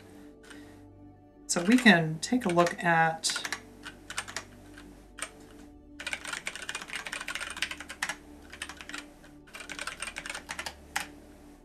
an unbound method. So our unbound method, we actually can't call it because it needs to know what the context that it will be executing in is.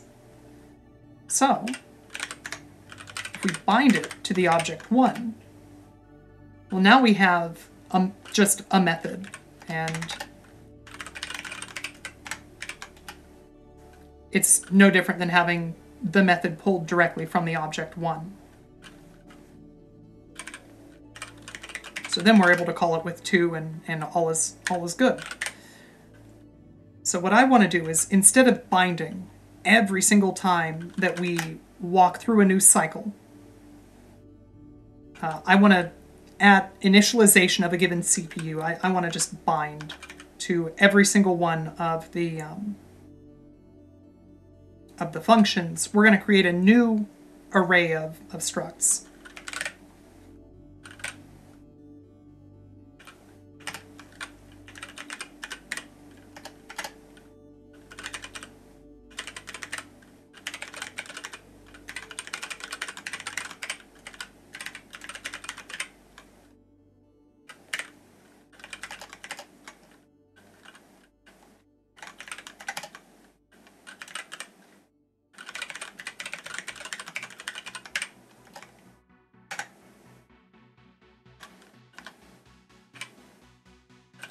And now we can just pull the opcodes.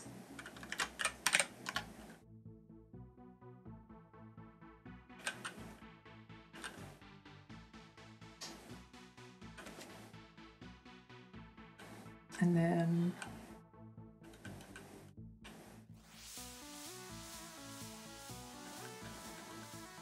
the methods themselves are not taking any arguments, so we're able to just call.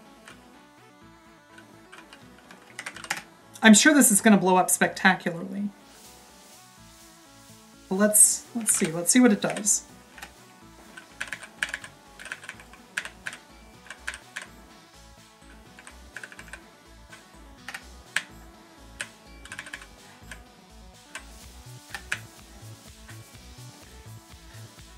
Yep, we're gonna need to we're gonna need to fix some of that, but we do have our 2 defined instructions, so that's nice. You heard a new array of S-grunts. S-grunt, I don't think that the world can handle even one of you. All right.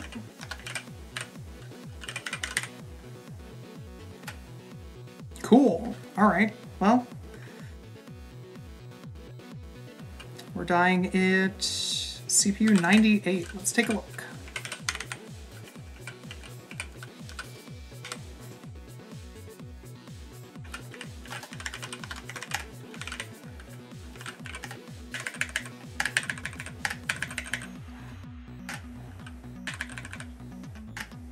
So the good news is that we're calling into the correct.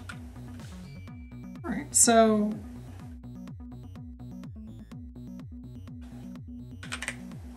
this is within the context of,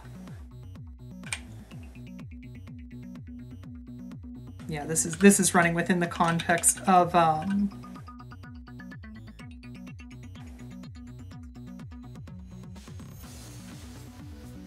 the class, not the instance. All right, that's fixable.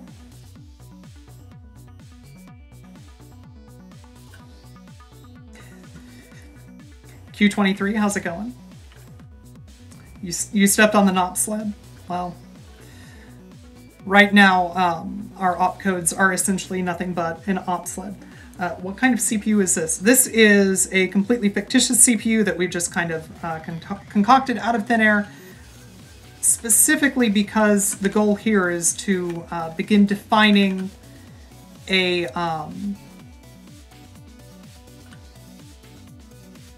where we're defining, more than anything else, a domain-specific language that we can then take and use to...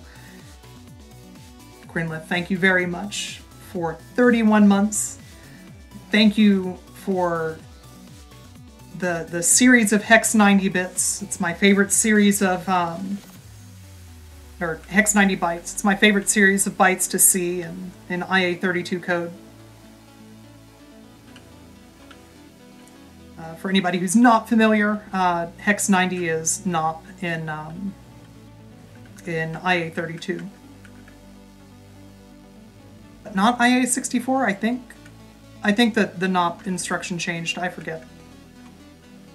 I don't do enough with x86-64 for me to remember.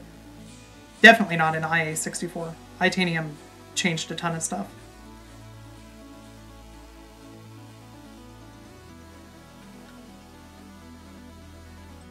All right. So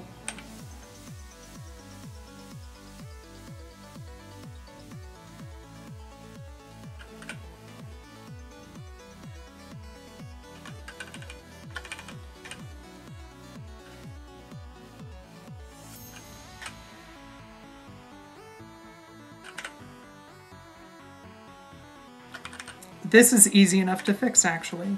So the big problem here is that we're trying to access instance variables in a context where they don't exist.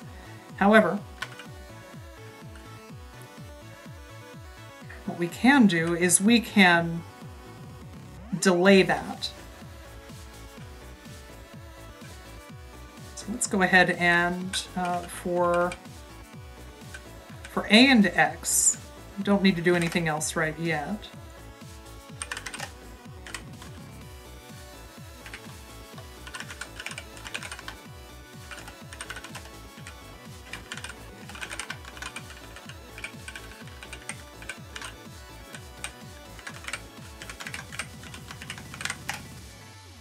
Go.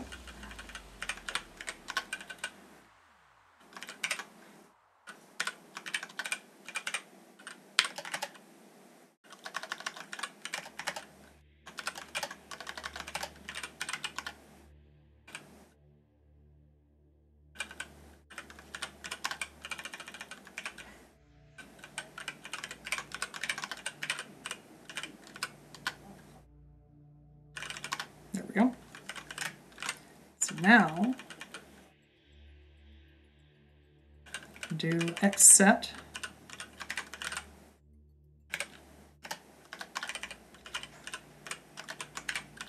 xfetch plus 1. In fact, we don't even have to have the guard there because it is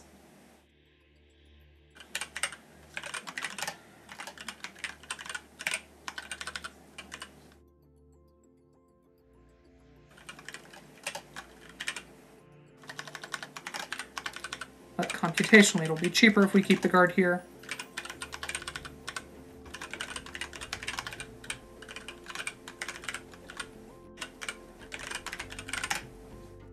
There we go. So now we've just deferred those lookups to runtime. And that should be better. We should now blow up at in A, unless I am completely out of it. Not impossible.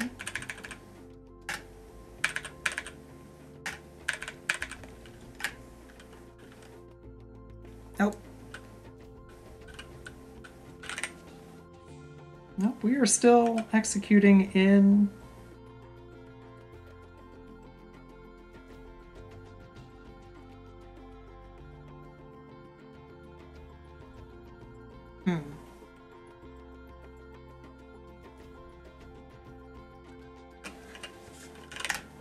All right.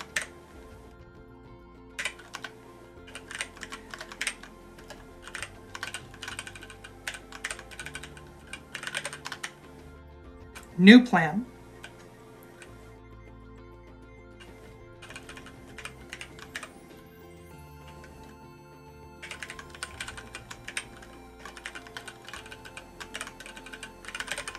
There is a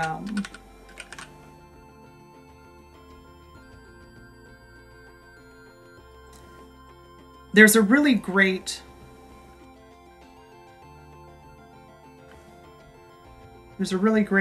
image that floats around the internet explaining the big difference between functional programming and more imperative styles, especially a class-based imperative style programming, where there are a ton of patterns that class-based programming tends to have at its disposal for solving different types of problems, whereas on the right side, the left column is all class-based stuff.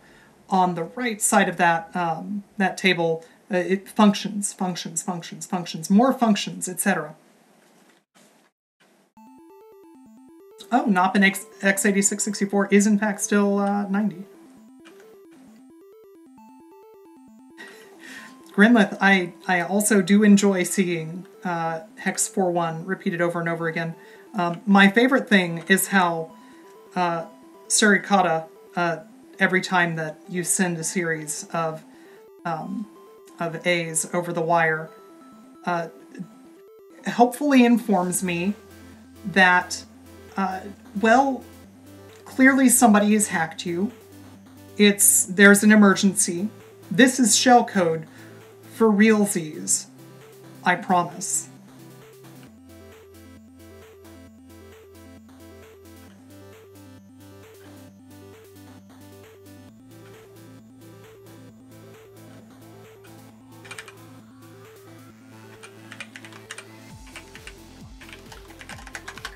Alright, so we do need to handle this one as well.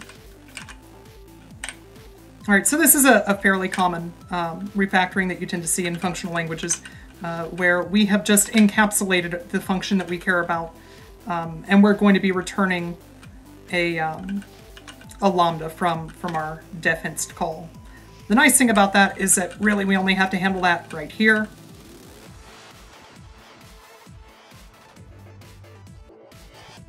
So we do have a function.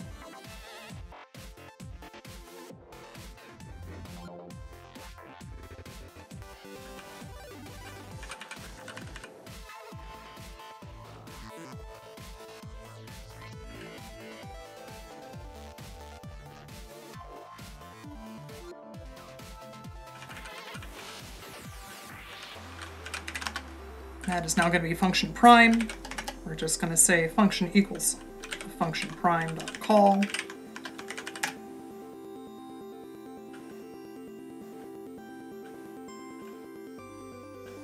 And I believe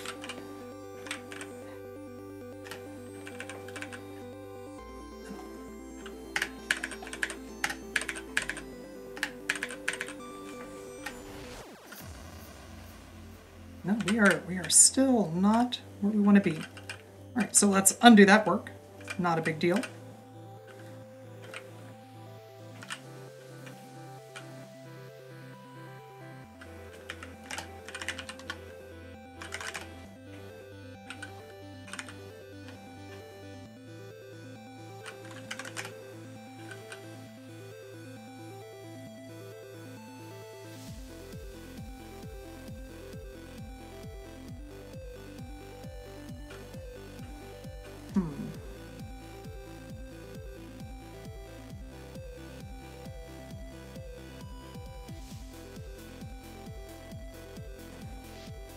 Angami, welcome.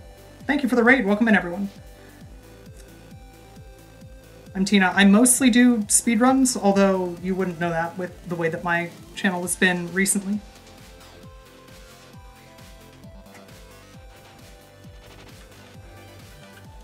Alright, so now is really any time is a good time to think, but now is especially a good time to think.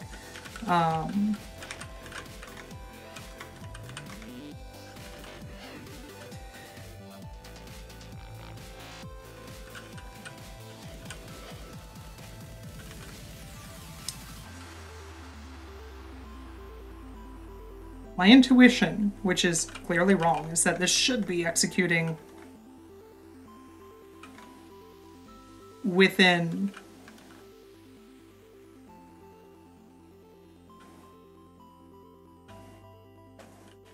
the context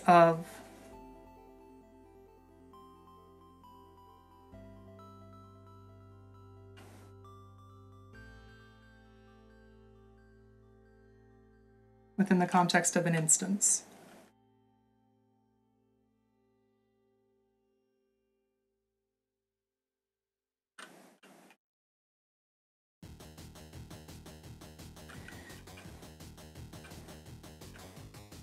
Let's try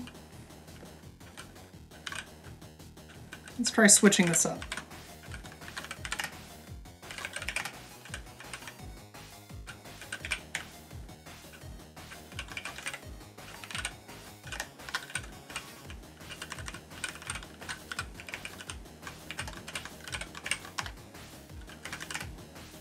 All right, so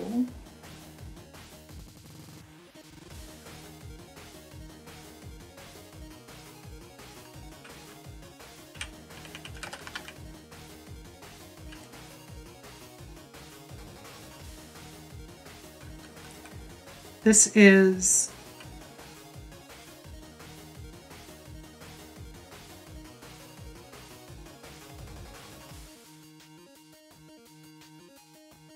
we're no longer setting cycles. We're not handling memory that needs to happen, memory fetches. So we're going to have to do that. The memory fetch now needs to happen within our clock function. It's not a problem. It's not something that is insurmountable by any stretch.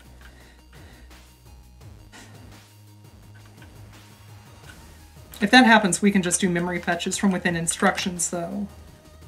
So as long as this works, actually, this will be fine. We no longer need this thunk. Or we no longer need that argument if we're handling memory fetches from within instructions. It might work. It's worth playing with. Yo, Evan Grill. Yes, this is Ruby. I know, I'm really bummed that I'm not... I was supposed to be stateside July for SGDQ. That was the original plan.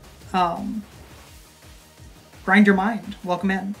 So we are cooking up just out of thin air a CPU spec.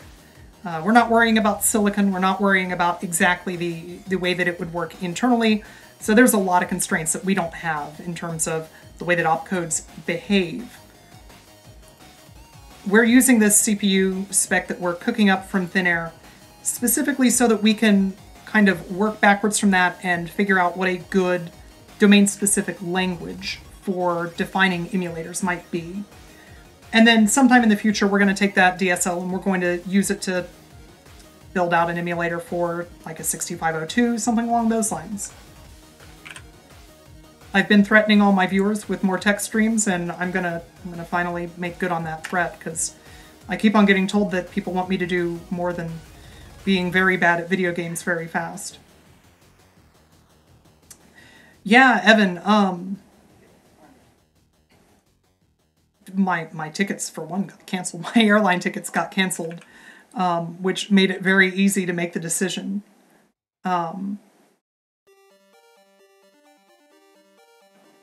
But yeah,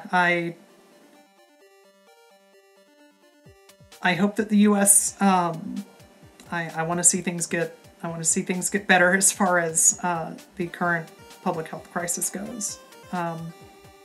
It's been tough. It's been really stressful to watch because of the number of people that I care about who are stateside.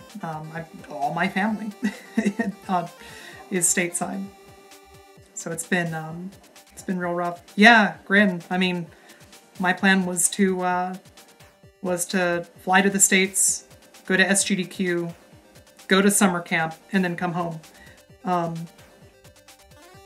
The only thing that actually has held true with regard to my plans is that after the end of Hacker Summer Camp this week, I will be in Finland, but everything preceding that has happened just a little bit differently from the original plan.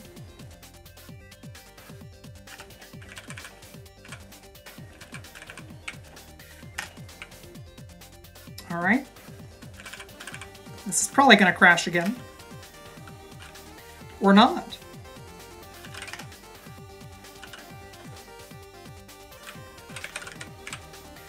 Oop. Not the one that I wanted to call back. Oh, okay. Oh, no, it super died.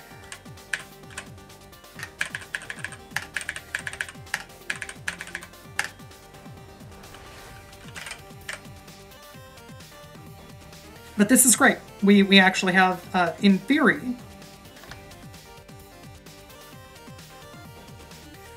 the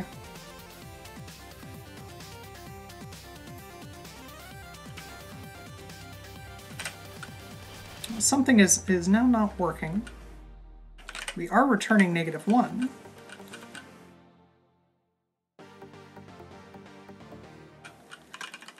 Well, now I feel no...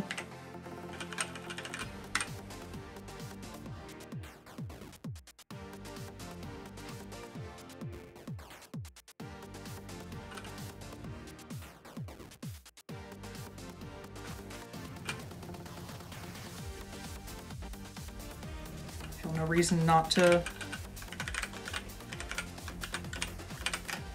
do that, for one.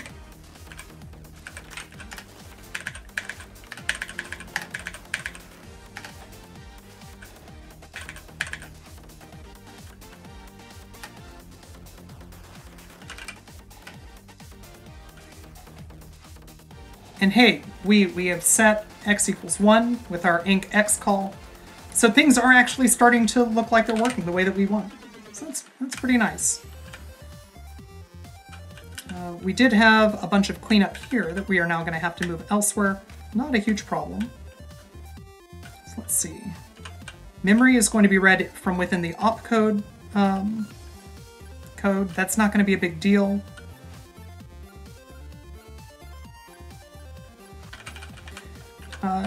The ability to build a disassembler is going to mean that I'm going to keep these byte args, because that will be nice in the future.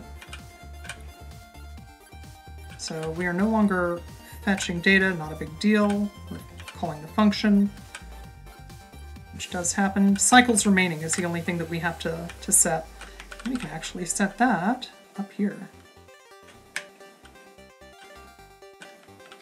From within our call. Right, so actually afetch and xfetch in their corresponding sets no longer needed.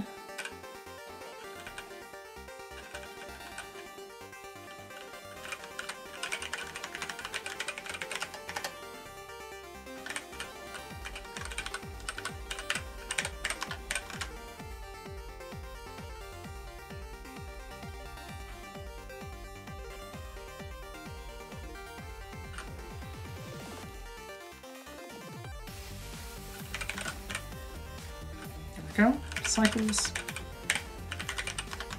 And once again from clock we're going to return self.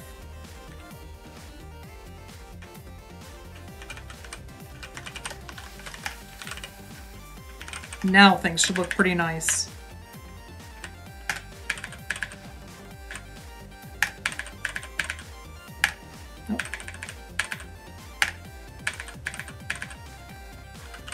We should be able to chain clocks here.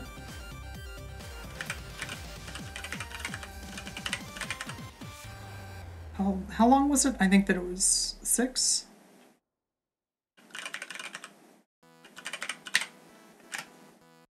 And there we go. We've got a equals 3, x equals 3. So our increment opcodes are working correctly. That's pretty nice. Let's go ahead and define break.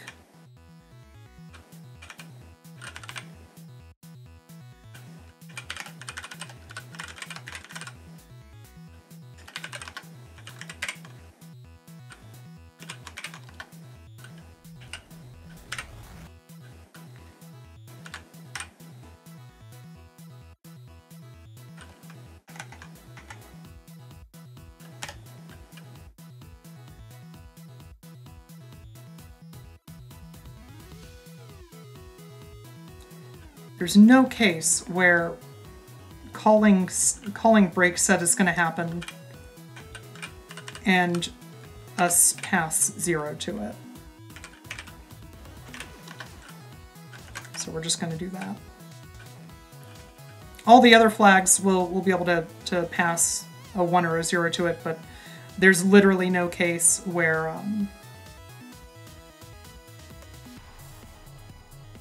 we're ever going to pass 0 to break set, because that's just nonsensical.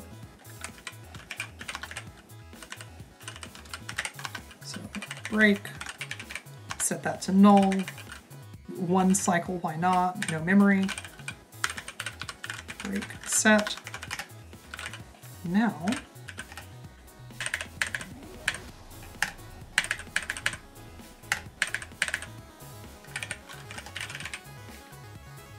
finish it off with a break, which the memory is 0 initialized anyway, so that's fine.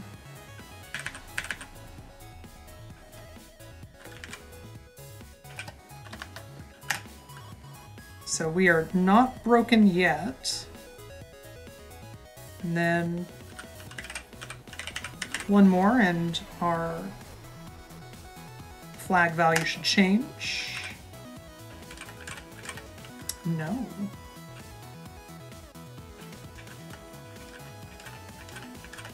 Interesting. Nothing's changing. So we still think we're a knob.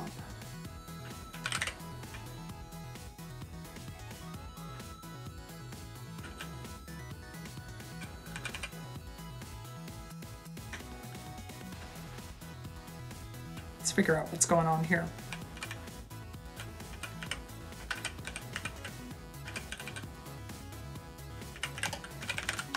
So for anybody who's not familiar with the P method that you have in Ruby, it's real nice.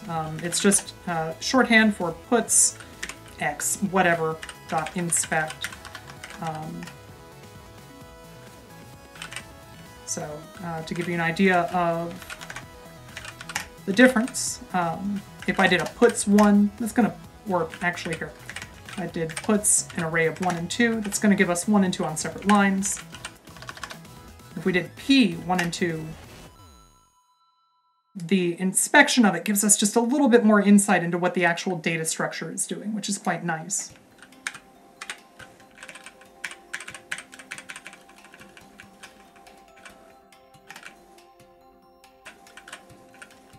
Your partner is explaining some of the stuff that I'm doing. Nice. And of course, like I said, I'm mostly going at this like super slow. I want to be able to handle any questions if they arise in chat. You built this kind of project in your operating systems class. Right on. Yeah, it's a super fun project. All right, so let's start.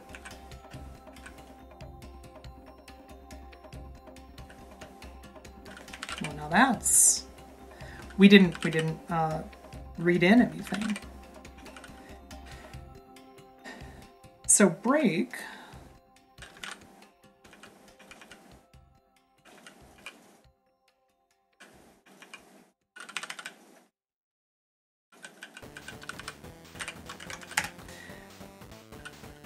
you ever make just a really silly error? Yeah, me too. All right, So now, if we call CPU clock, F should change. We should see 16, which is the break flag. And now, we shouldn't see any more, yeah. We are no longer getting that output. Before it was telling us, here's the opcode that's being executed. The break bit has been set in our flags, so perfect. We are no longer executing code once break is set.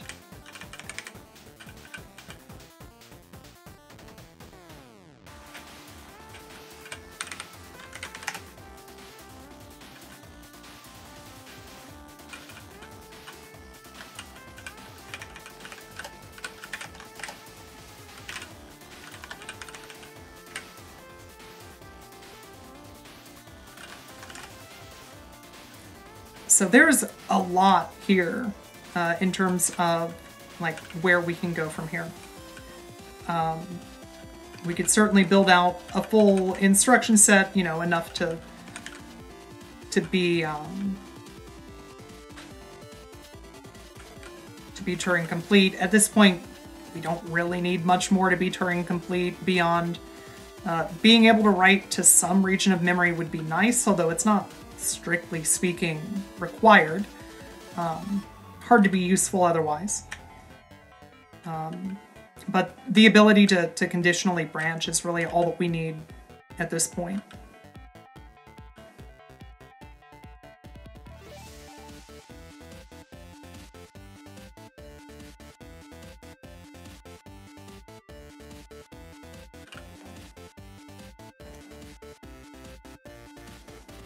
Yeah, NFG.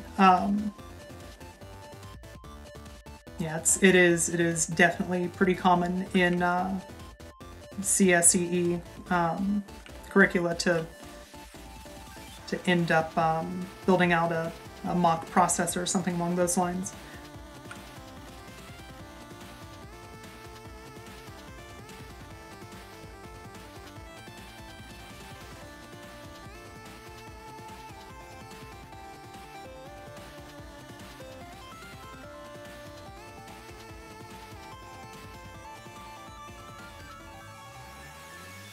Would this theoretically be able to have I/O pins that you could hook up to something like a Raspberry Pi to be able to put inline into an actual circuit? It would be neat to be able to put together a little computer with physical RAM, clock hardware, etc., and just be able to straight up run your own quote-unquote computer.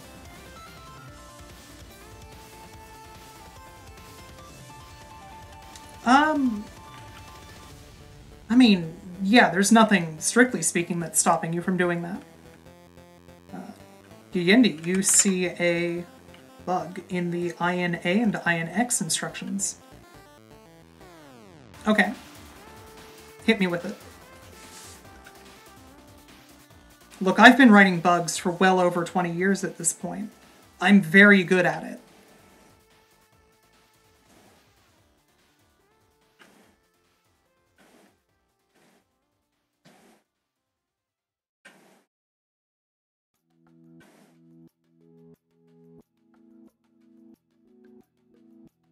Flags don't get reset if their condition is not met. That's true.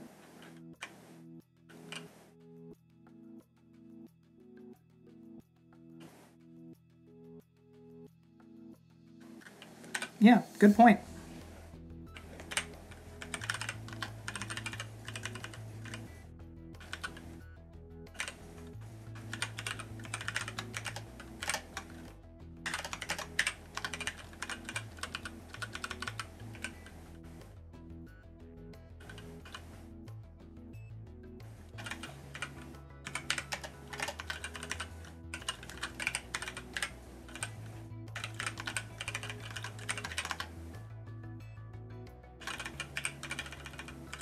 Good catch.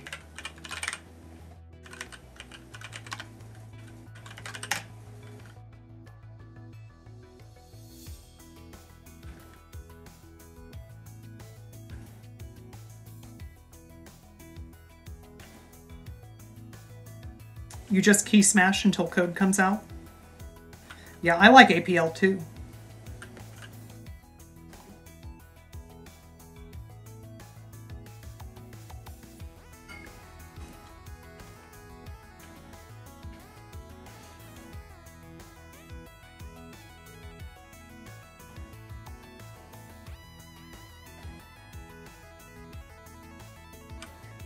Yeah, Arctic, I wasn't going to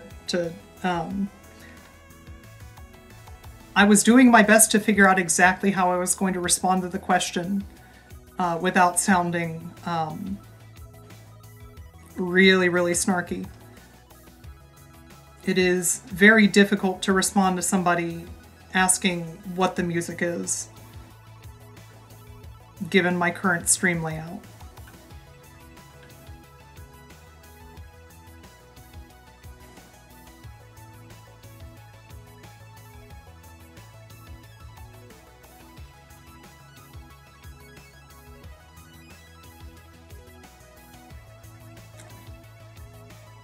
DBMS class was essentially create SQLite. Holy cow, that's a lot.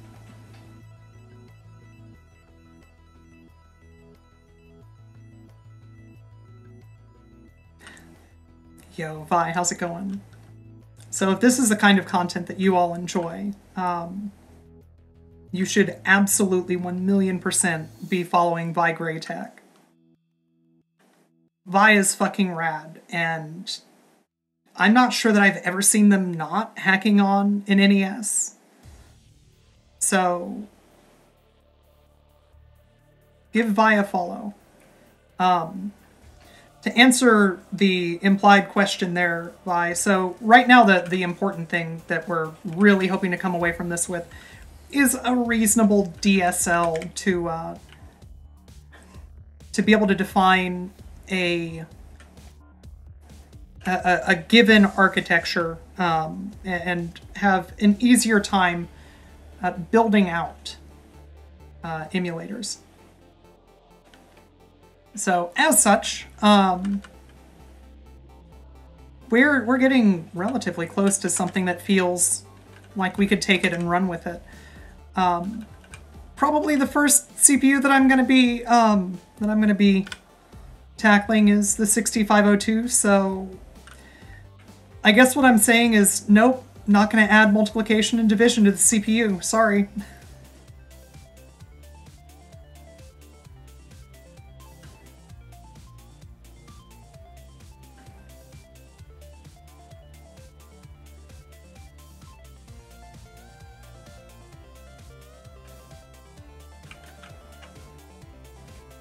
Yeah, Vigray is just, they're fucking awesome. One of my favorite streams to have on while I am also hacking on shit. It's just a comfy, fun stream with one of easily the smartest people that I know.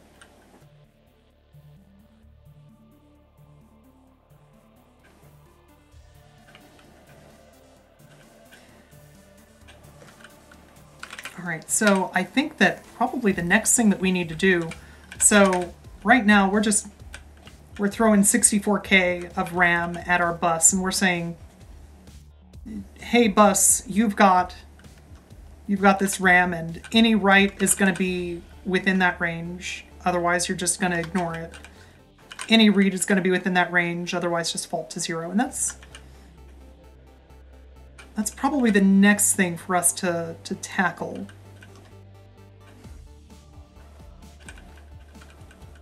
Although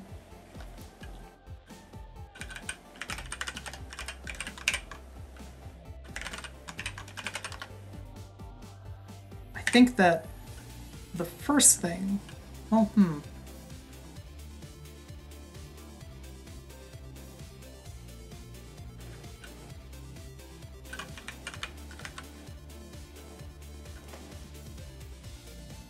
there's a couple of things that I want to do.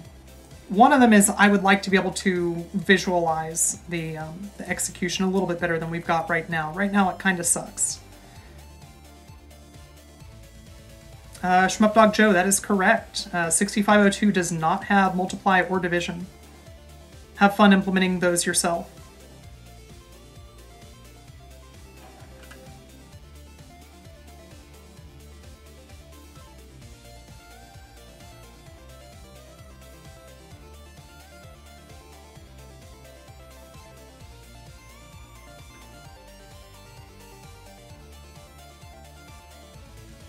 Yeah, division sucks. Division super sucks.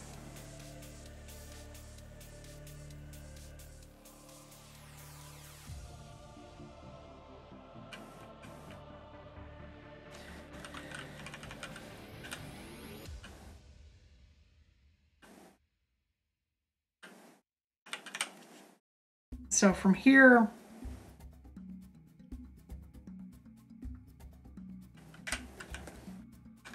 you know what, we're gonna write a dump function first so that we can visualize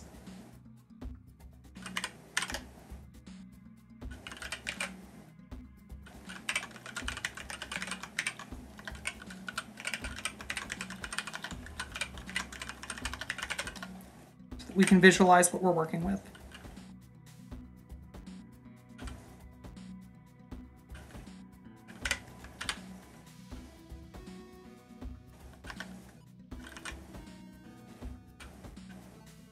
And then after that, we are going to change it so that we have the ability to attach different devices that live at different regions of memory. So when we say, you know, when we put a write at hex 100 on the bus, maybe that gets handled differently from if we were to write at hex 8,950 or something along those lines.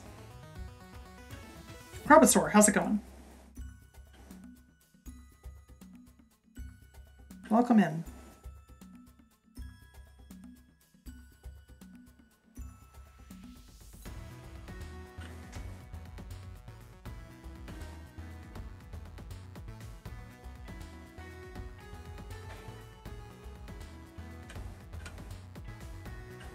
Yeah, so we've got a toy CPU, which at this point is able to increment a accumulator register and an X register.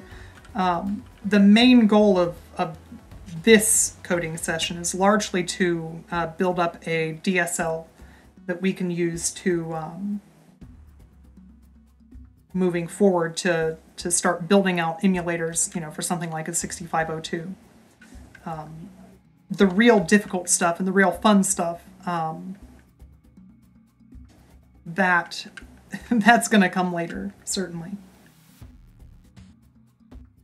Binary Nova, thanks for hanging out. I hope you had fun. That's right, Escrunt. We are making incremental improvements. Currently, there is nothing that is going to detract from our registers. I'm overflowing with joy at this prospect.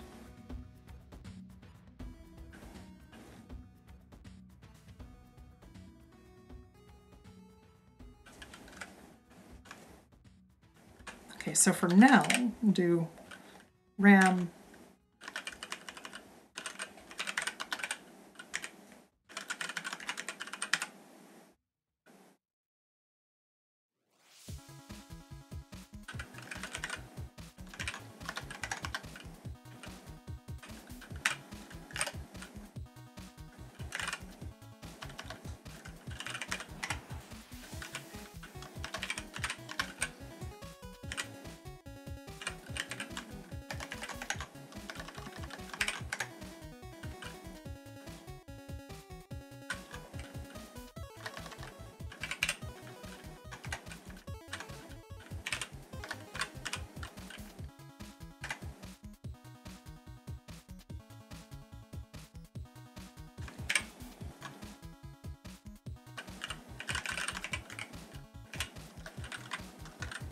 percent.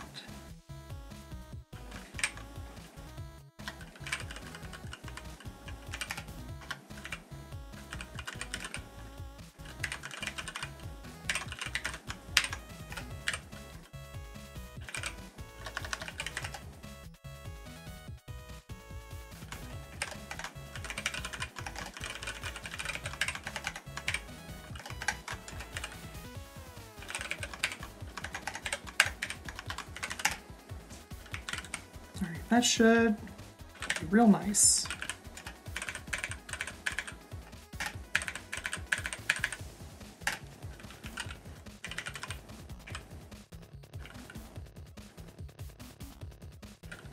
Okay.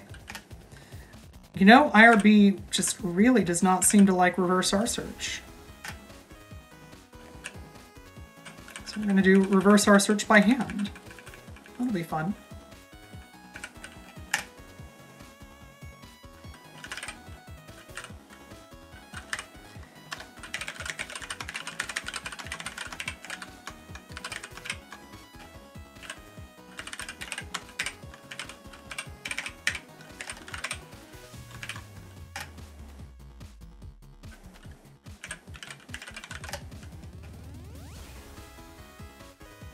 Cool.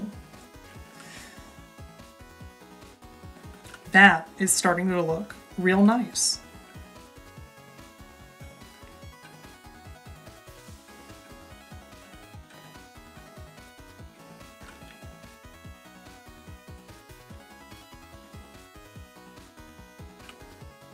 Jeff, how's it going? Yeah, so far we have designed essentially a DSL to allow us to interact with a CPU that we've concocted out of thin air, essentially. So now,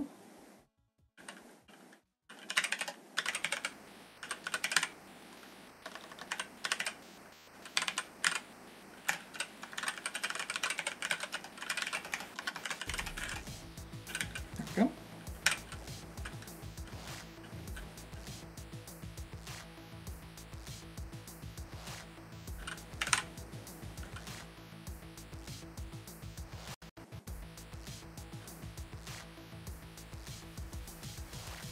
So not quite, not really a CPU in Verilog. In this case, the DSL that we're designing is specifically for building out emulators, not for designing the CPU itself down at the silicon level. So the DSL that we've come up with so far largely is about defining our instructions and building out the opcodes as we need them. So the goal is to take something like this and ultimately move it into maybe making a pretty primitive 6502 emulator, something along those lines. That's probably going to be the first CPU I tackle.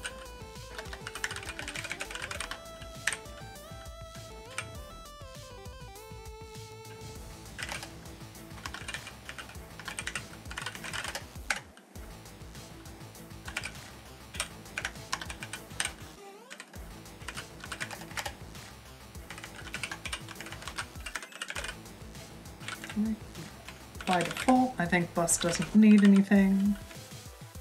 Correct.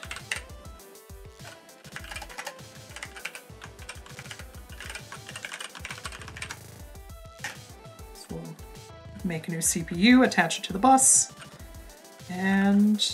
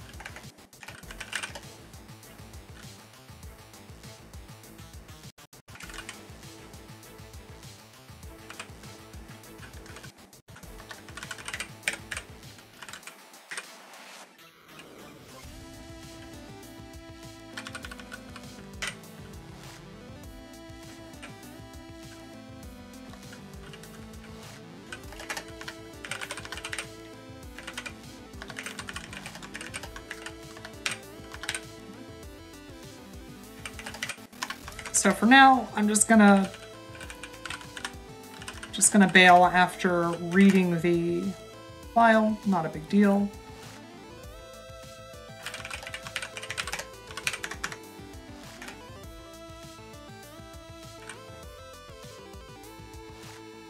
Really?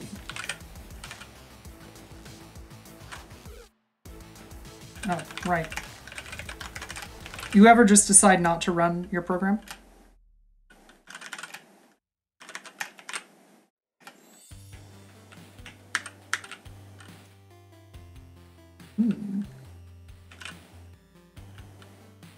Control D, not giving me EOF, which is weird.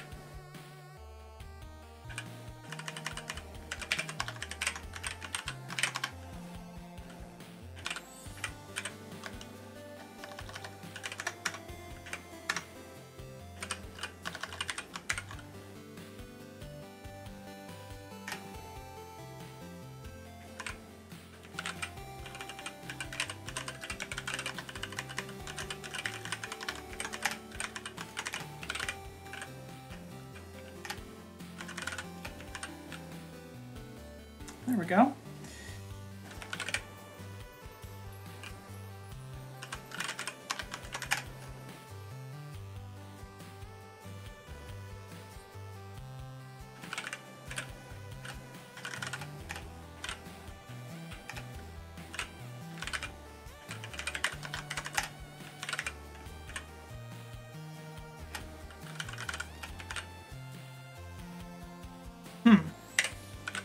All right. Not willing to mess with it any further. Let's just open a file and read that.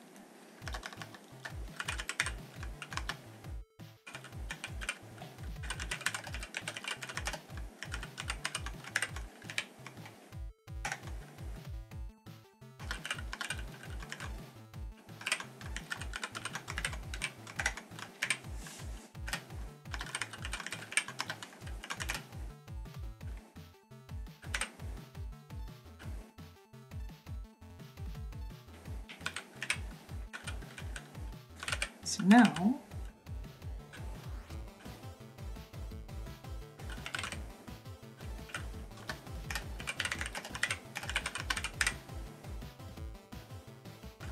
oh, actually, we're going to want to read a line. We're going to want to accept input anyway.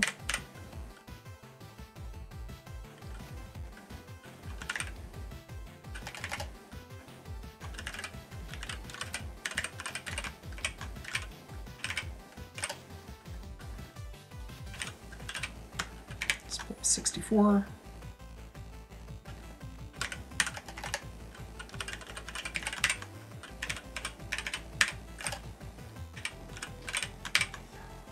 So we're loading the program at hex 8000.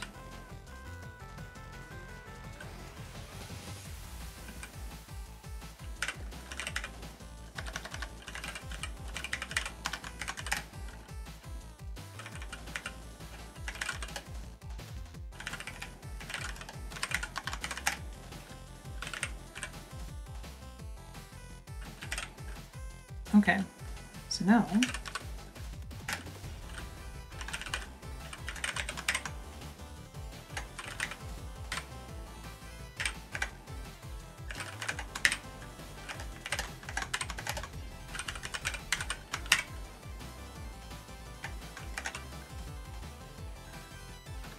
what were our opcodes?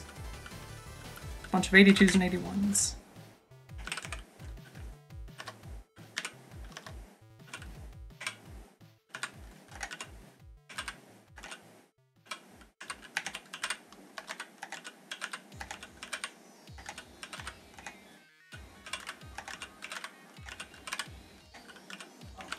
And NOP was, what did we decide? FF.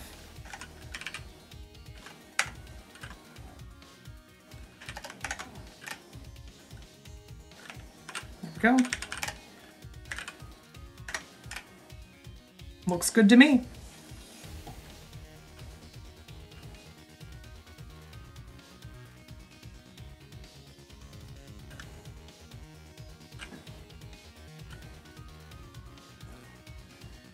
Good time to catch up. Big problem you're running into is you're reading joystick input. You're doing it too slowly to be completed in a single V-blank.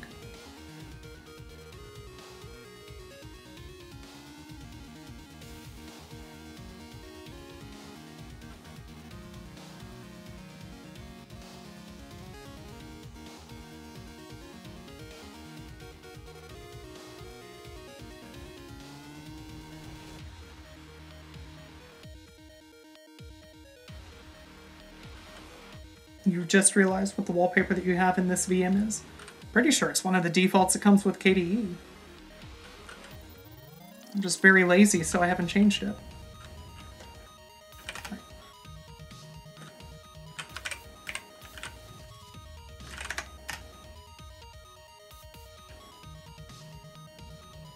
Fair. So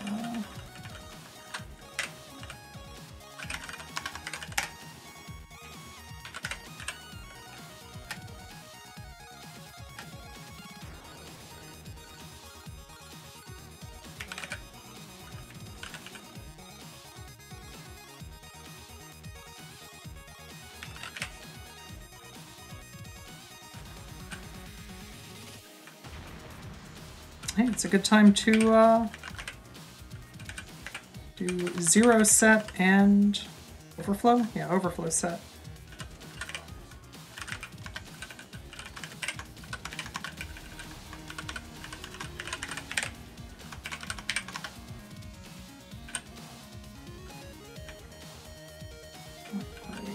Zero is 1.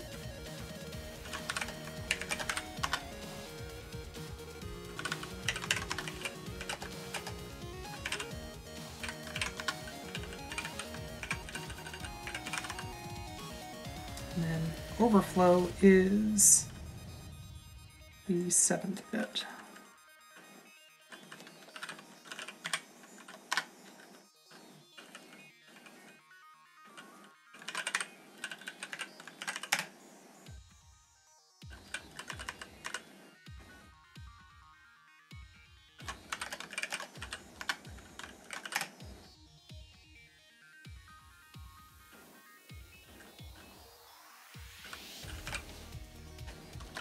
Just align these.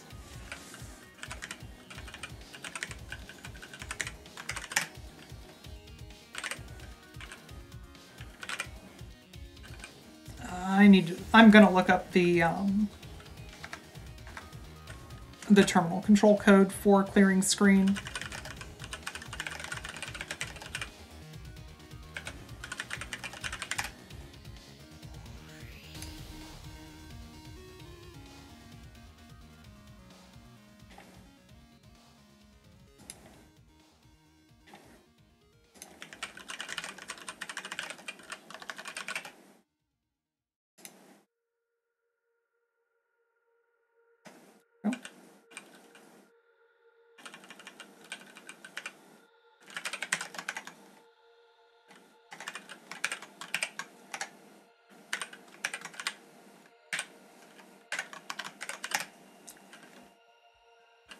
You would think that I would have that memorized, given that I maintain a library specifically for doing shit like this, but...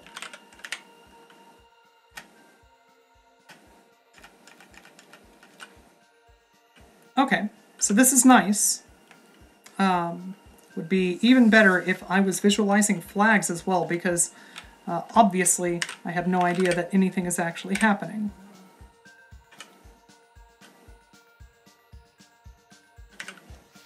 So...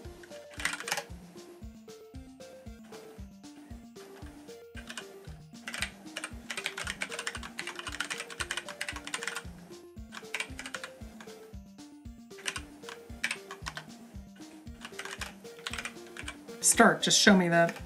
Okay, so we are advancing the program counter as expected.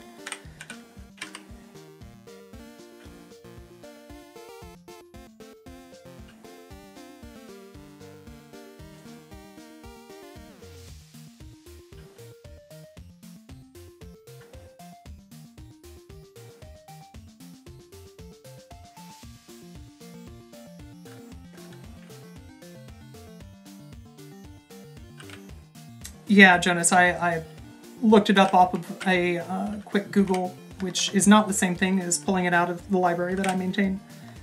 So I could easily have been wrong.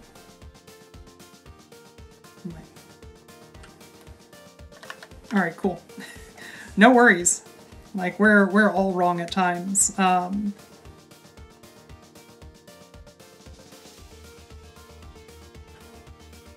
Yeah, I'm not sure why they wanted to modify the J with a 2, but I don't care enough to change it because it works.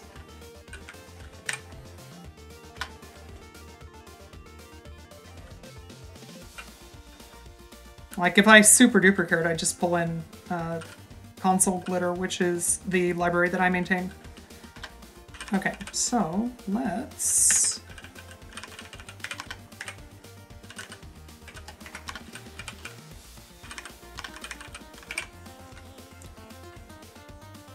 AX flags.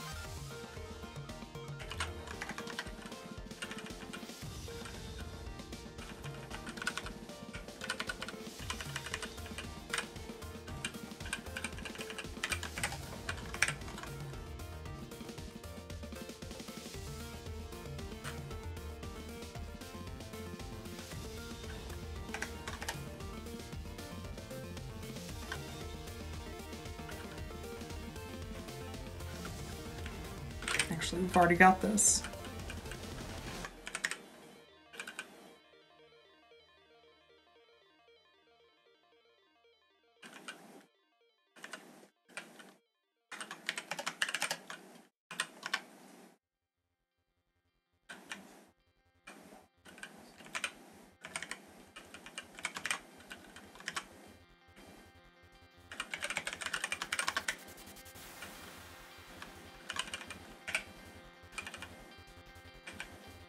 How many more do we have? We have 3, 5 more.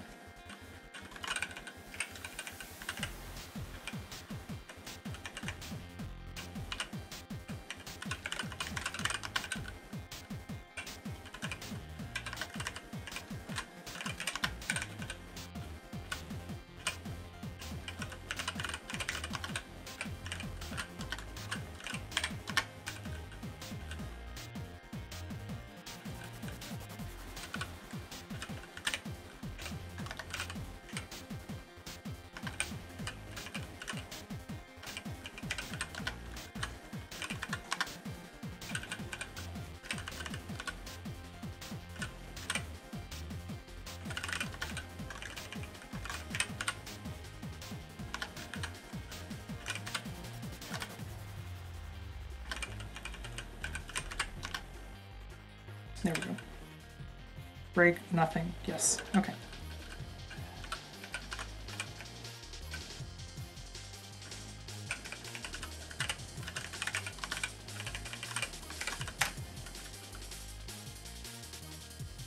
That looks correct.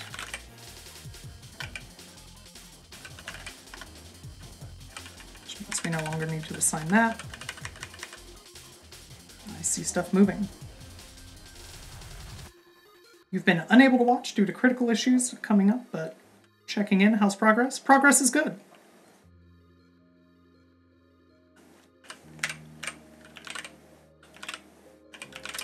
I mean, I can't spell the word negative, but other than my inability to spell, things are good.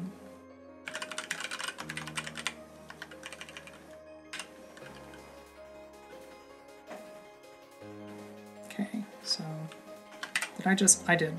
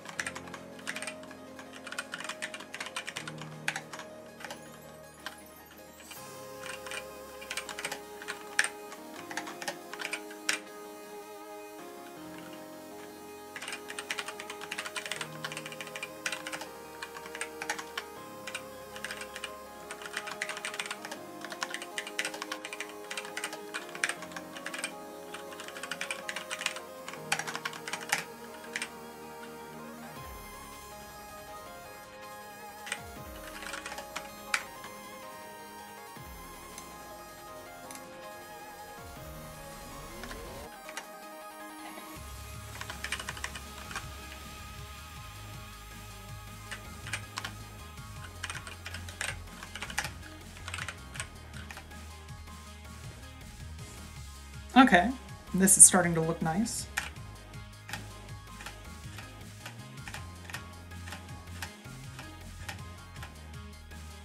And there we go, break is set. So, super crude, not beautiful by any stretch, but workable. Certainly workable enough for something of the level of sophistication that we've got right now.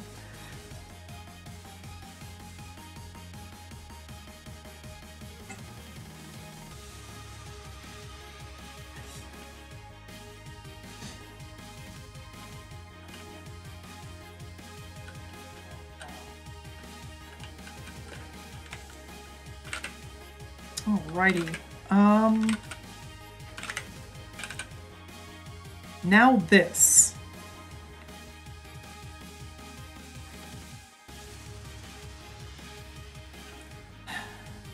How do we want to handle...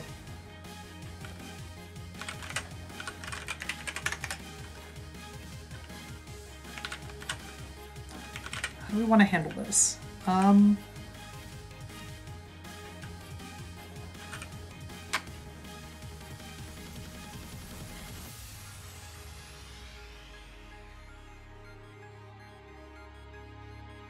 I think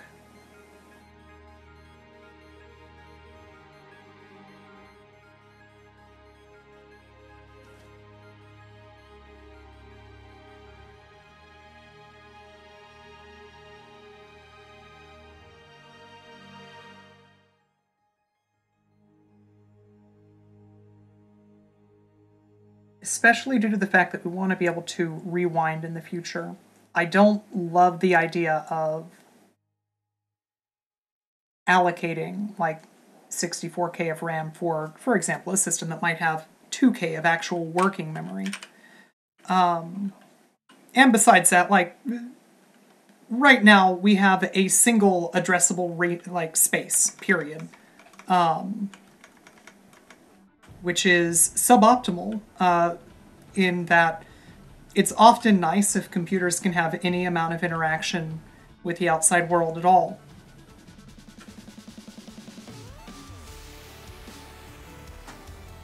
So I think that we are going to do initialize. We're just going to have... We're going to have a list of attached stuff. We're going to have to change write. We're going to have to change read. Not a huge problem. The inspection is definitely going to have to change. But one thing at a time.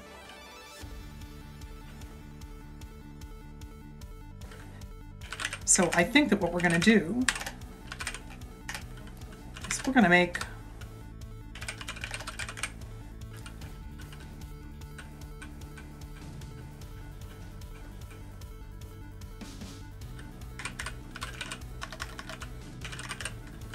a device type. It's going to be another struct.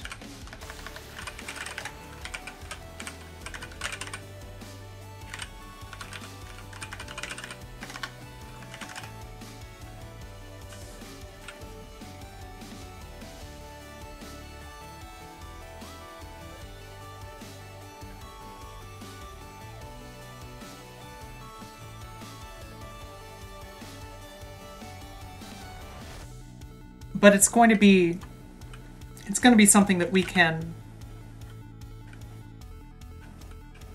use as a blueprint to define different types of behaviors later on, I think.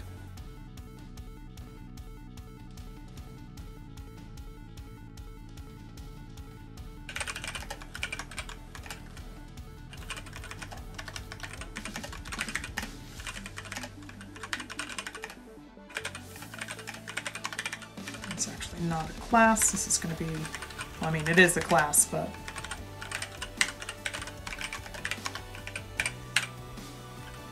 all right. So our device, we're going to give it a name. That name is only going to be useful for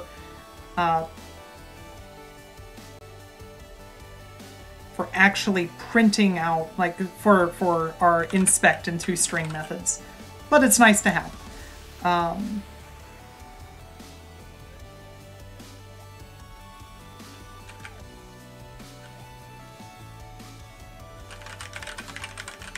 We'll give it an addressable range start and range end.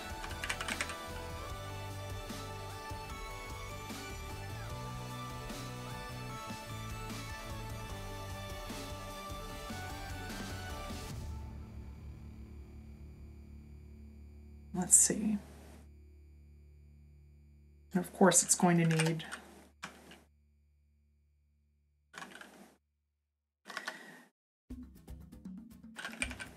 might not necessarily need anything beyond that.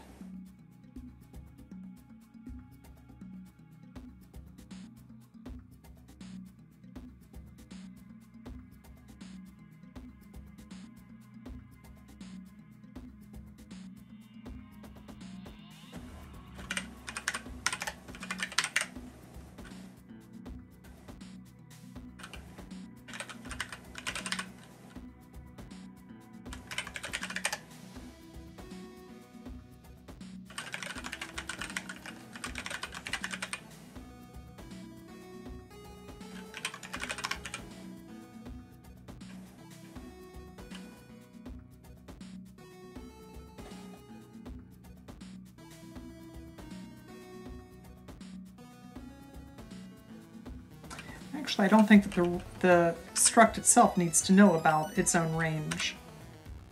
That's something that the bus is meant to keep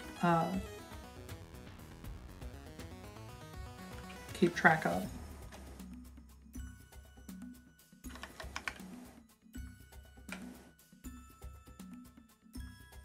Because right now we've got, to make this a little bit more real, we've got working RAM, like we all know how that behaves.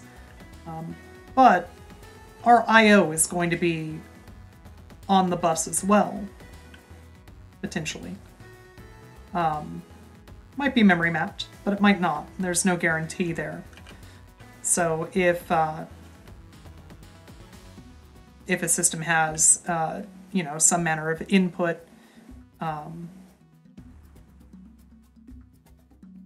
you know, that just lives on the bus, say at hex 9000, just to throw a number out there.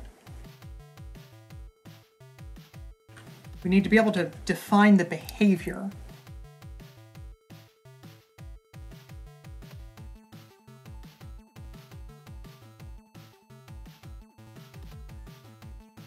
Maybe I'm making this too complicated. Maybe we should start with RAM and then iterate on it. Glitch Garden, thank you so much for 30 months. That's incredibly kind of you.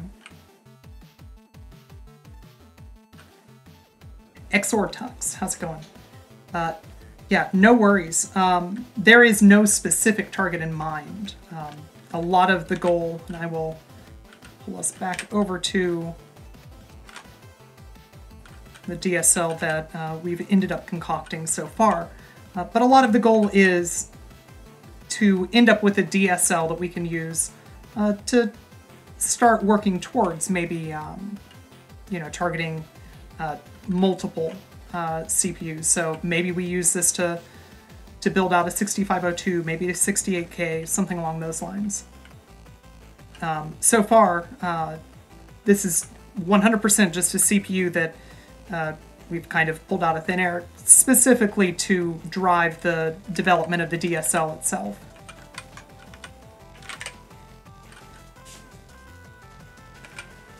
But no, that's a totally reasonable question. So definitely no reason to be sorry for it.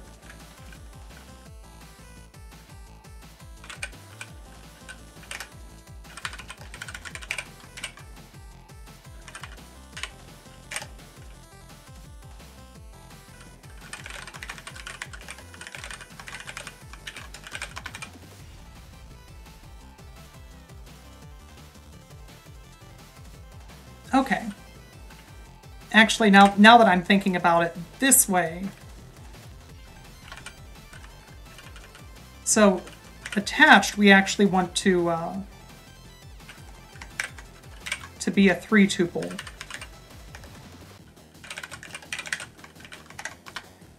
So having this as a 3-tuple makes it simple. Not the most computationally efficient, but relatively simple to search through.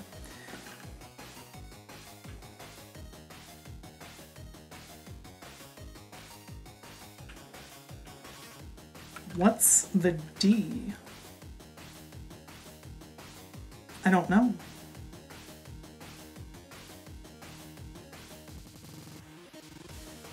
I'm not sure where you saw a capital D, which makes it really tough for me to answer that question, Glitch Garden. No worries, XOR. When I do tech streams, like, the goal of me ever doing tech streams on Twitch is to make it so that I can be didactic for as many people as possible. If I wanted to hunker down and get shit done and not deal with, you know, people asking questions, why bother streaming that? Like, that's put on tunes and hack time. That's not stream on Twitch and hang out with people time.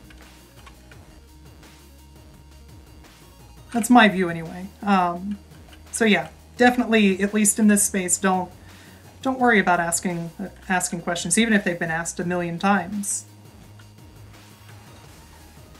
Oh, you were asking what the D stands for in DSL. Yeah, domain-specific language. In this case, the domain would be generating emulators. Melos, I hope that you're doing well. It's good to see you.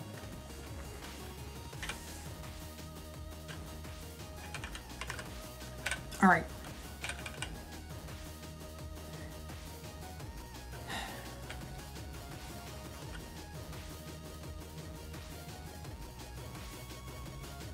So now,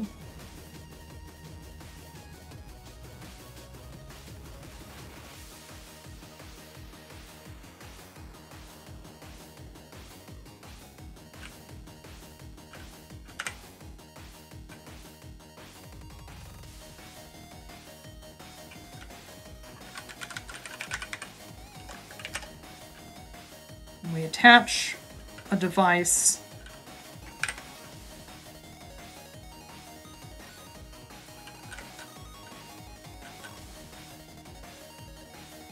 Okay. Got it, got it, got it. Now I'm starting to understand how this needs to work. Any given device is going to need to provide a write and a read.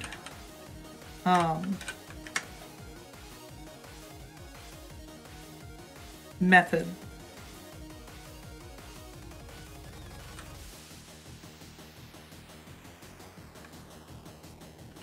And that's what the device struct is actually going to do.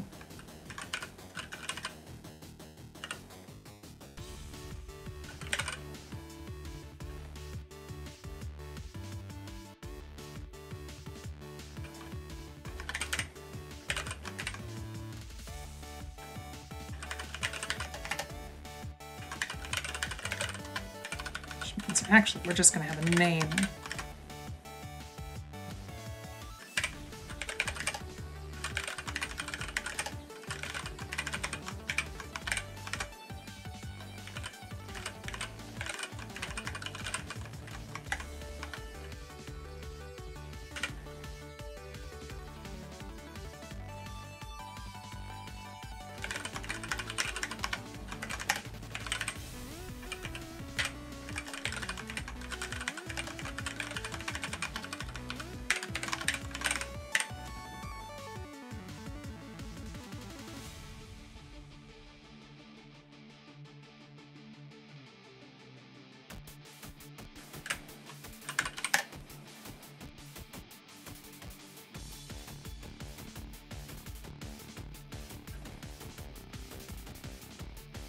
Schmuck Joe, did you miss the part where we are emulating ... a clock? Or something so that the number of cycles matters for instructions, even though they are all magic one cycle? Apologies if this is a massive derail. No worries. For a fake CPU that doesn't exist, that we've dreamed up, literally it doesn't matter. But if we wanted to take this and move into like a 6502, if we were looking to just be accurate to the behavior of the CPU, then tracking the number of cycles that a given instruction is going to take, you're right, it doesn't matter. If all that we're hoping to do is take some code, run it, see what the output is, it's very unlikely that being cycle accurate is going to matter. But if we want to be cycle accurate as opposed to just behavior accurate, cycle accurate, still not accurate down to the silicon. There's a ton that goes on. And that's why some instructions, most instructions, are going to take way more than a single cycle to complete. If we were trying to be accurate down to the silicon, we would be modeling what's going on inside the CPU. And there are excellent, like with the 6502, there are some excellent emulators out there which are able to do that.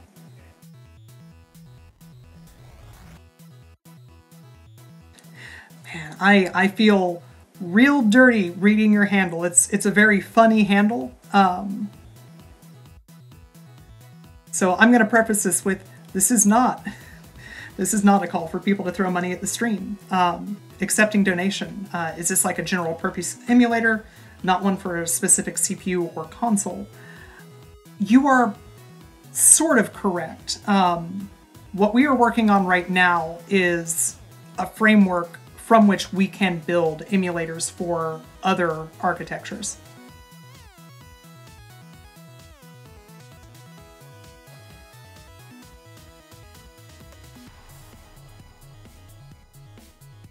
No worries. I think that it's a really funny. I think it's a really funny handle. I'm not saying that it's a bad handle. It's just one of those things where, as a streamer, reading it out verbatim can definitely, like, there's a look there.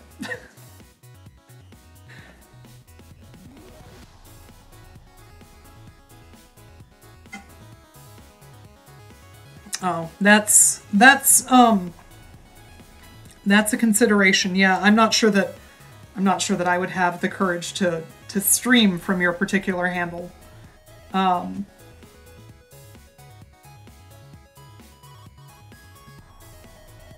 I think it's a really funny handle, but yeah, I would have a tough time hitting go live if I had that class of handle.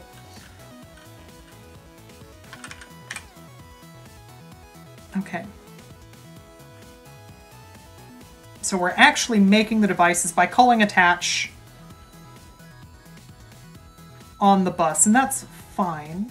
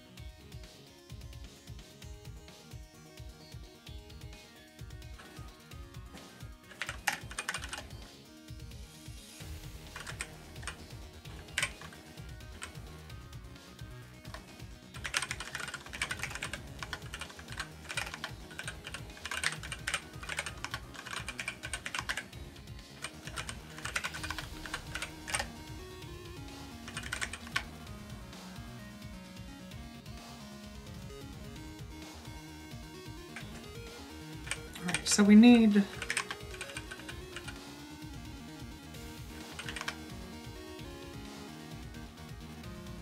We're going to want a default implementation for read and write.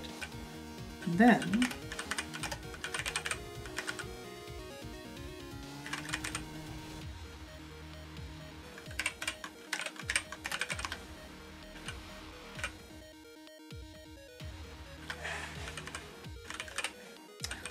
It wouldn't be a class method, actually. It would be... Yeah.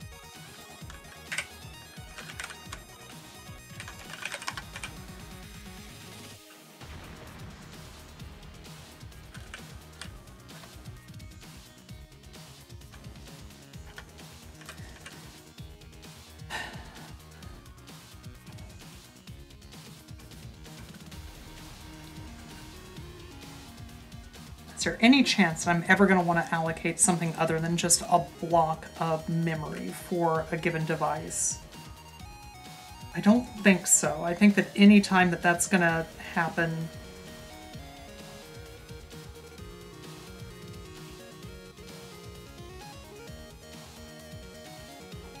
anytime that's going to happen, it's going to happen external. So this is probably fine.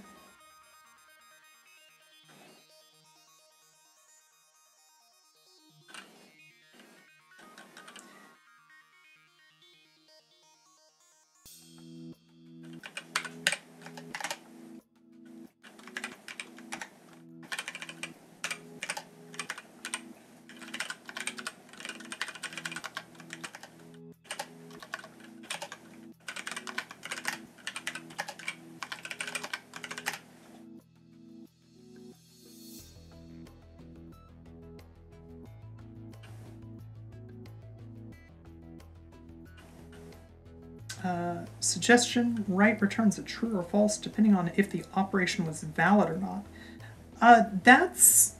So for one, read and write here are default implementations, and they're returning a 0. It's worth pointing out that in most systems, writing data onto a bus actually isn't going to return anything at all. I don't like returning nil, otherwise I would do this. But that 0 should hopefully never be used, and the expectation is that we would, after creating a new device, we're going to be overriding the read and write implementations anyway.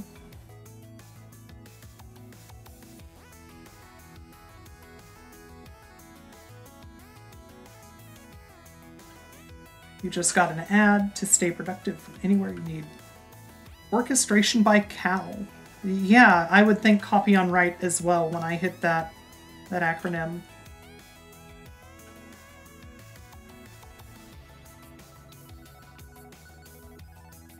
Oh, it was an advert for a company with a very bad font,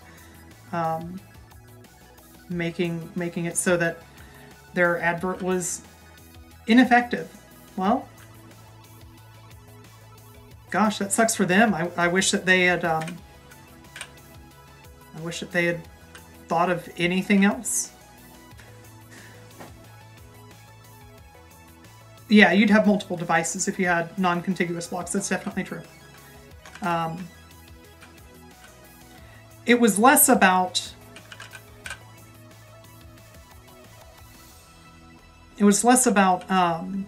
non-contiguous blocks when I was thinking through this, and more about things like, what's it going to look like when we have video RAM or something like that.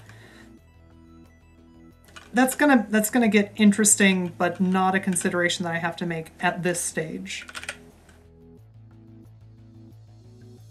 Okay. So now,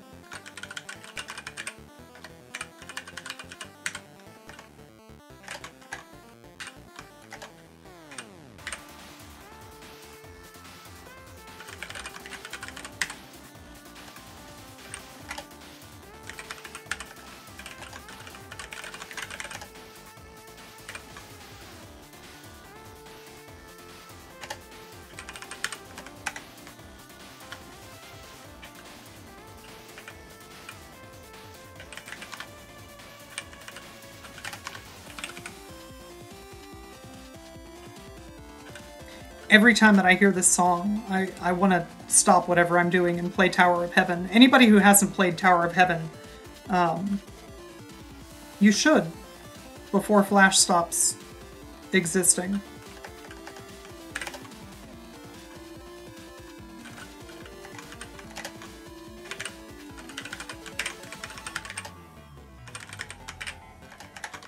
Alright, so we aren't guaranteed to be a byte anymore. It's just as likely that we end up getting a word or whatever.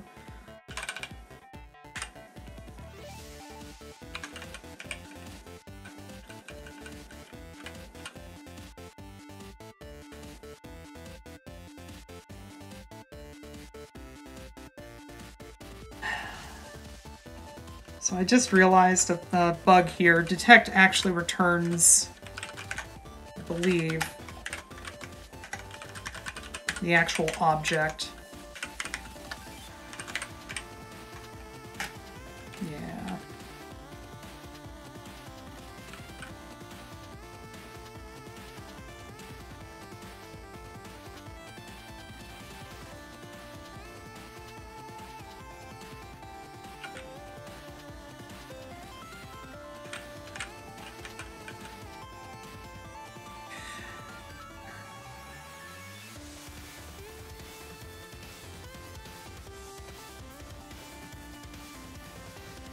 So detect terminates early, which I really like.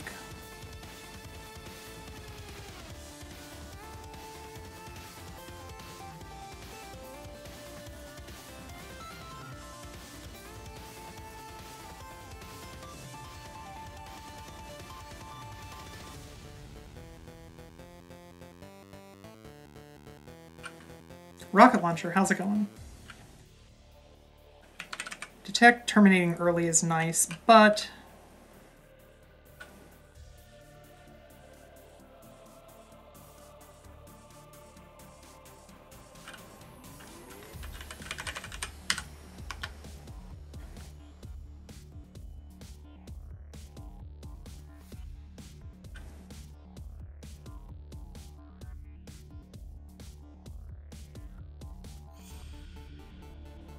I don't think that it's possible to have overlapping ranges on a bus on any machine that I'm aware of. So my instinct is to disallow this.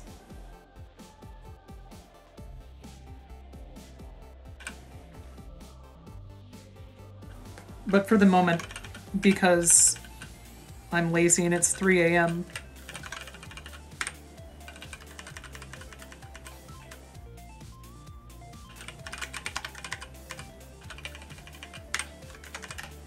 this is what we're going with for now.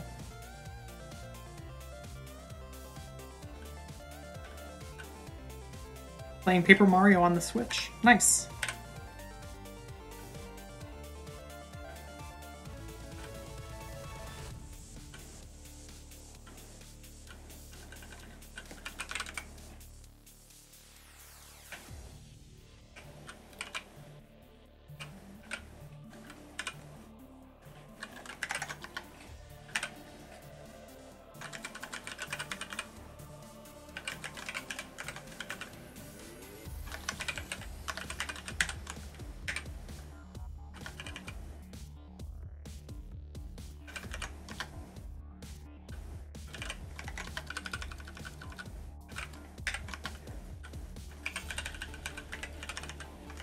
For now, inspect and toString are going to be the same, but that can easily change.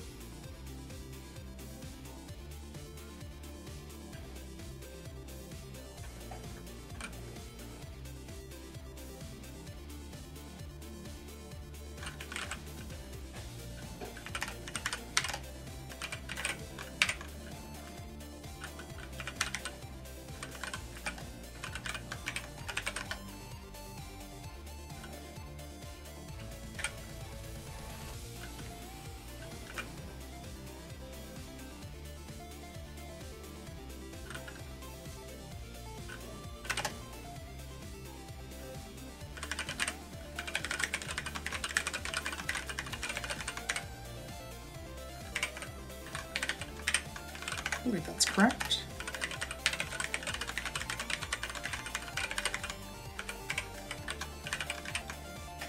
Cool.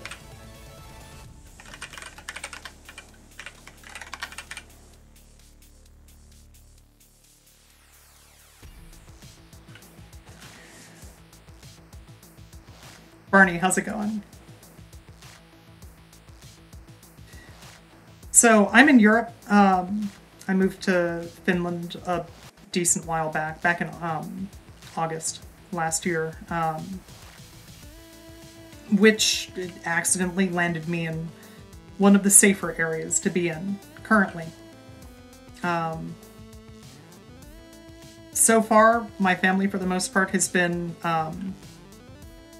managing to stay healthy. But I've got tons and tons of friends and family in the US, and there's plenty of hardship to go around, for sure. Exactly. I decided that My Summer Car looked like a really neat game, but I wasn't convinced that it was perfectly accurate. I can report back now that it is.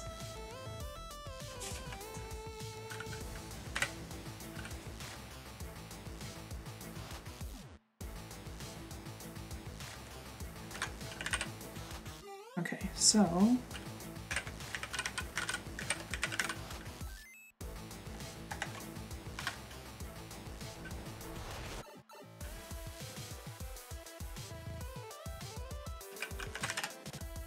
Can I put my head through walls in Finland? No, I've tried. That trick still doesn't work. I suspect that if I were to use enough force, that it would eventually... It would take... The problem, of course, with that is that at some point the force required to go through the wall and the force required to cause my head to stop functioning probably converge.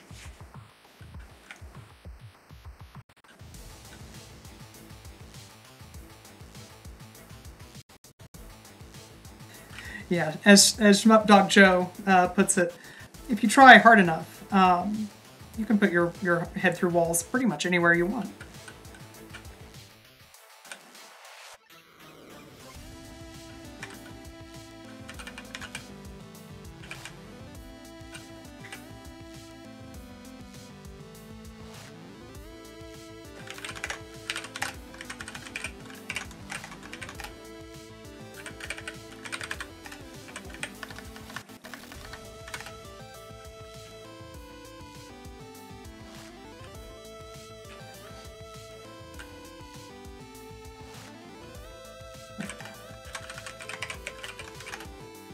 Great.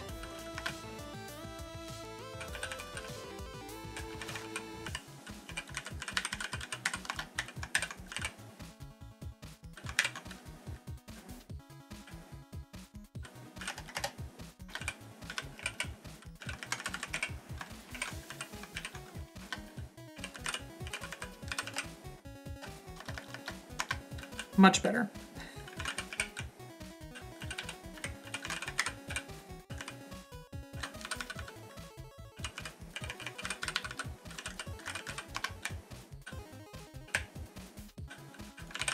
Yeah, I feel way better about that.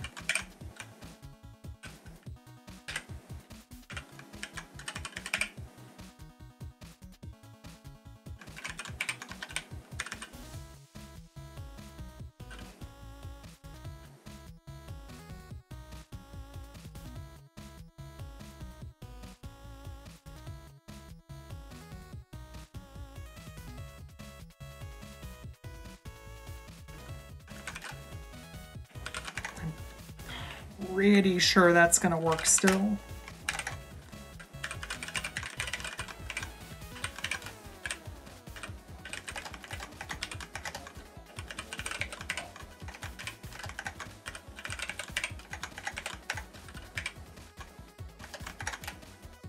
Just not, in fact.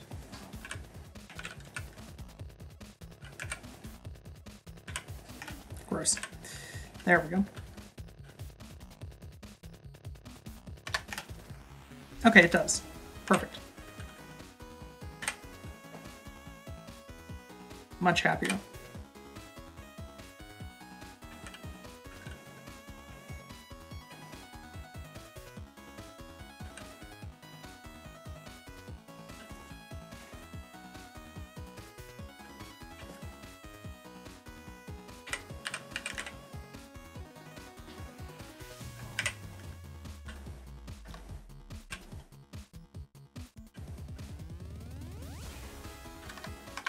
So this will be a flat map to dump.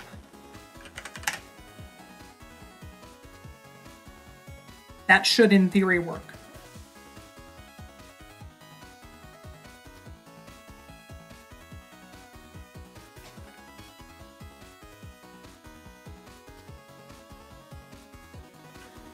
The only thing that you learned while playing My Summer Car is how to pronounce Perkele. Nice. Honestly, I think that that's probably one of the most important lessons that you can learn in that game. So you're doing well.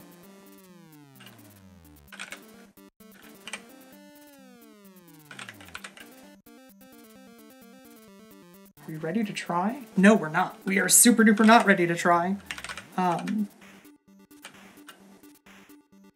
Because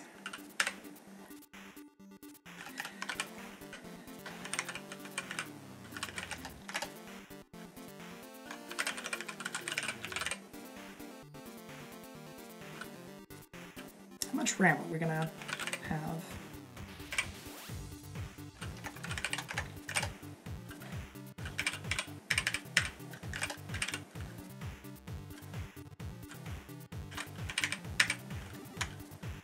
It's more than enough RAM for anyone. Nobody needs that much RAM.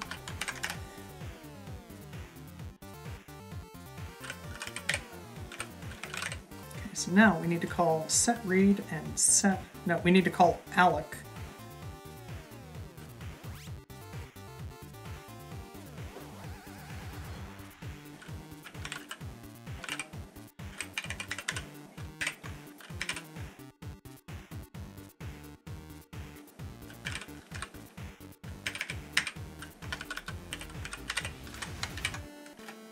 Then we need to call setRead and setWrite.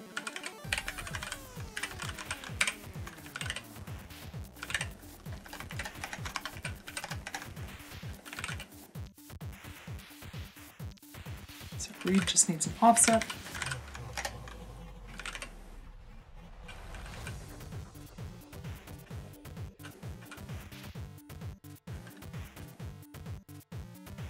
What language is this? This is Ruby.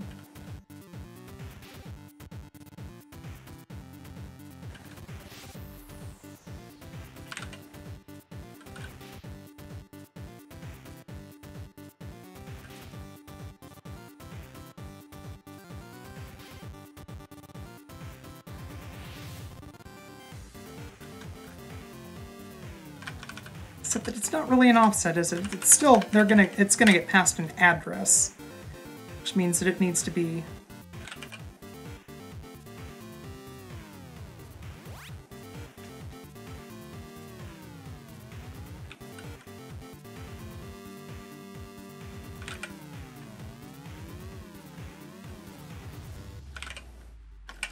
We'll fix it. We'll fix it in the bus. It'll get an offset.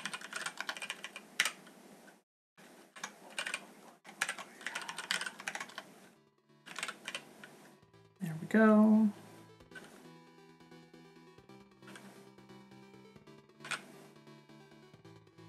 Then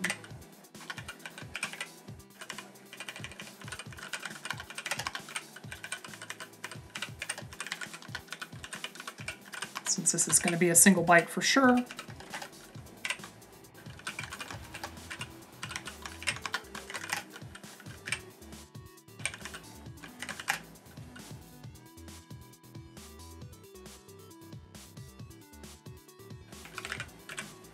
this is almost certainly going to blow up. That's not a big deal. Let's see. 7 and initialize. Define method. Array accessor for nil class. That's good. Yeah, it does help if you just assign things instead of counting on your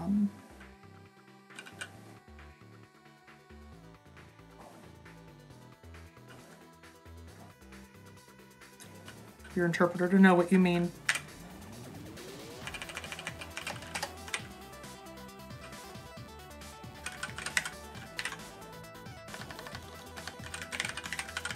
There we go.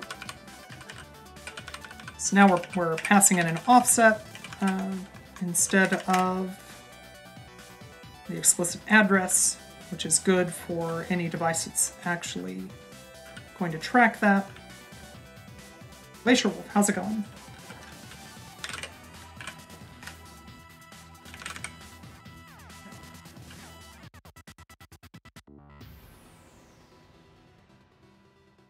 Okay. Interesting.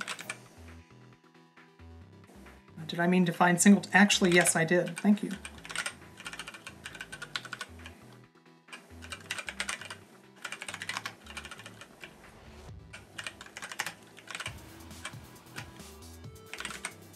Better. Plus 17.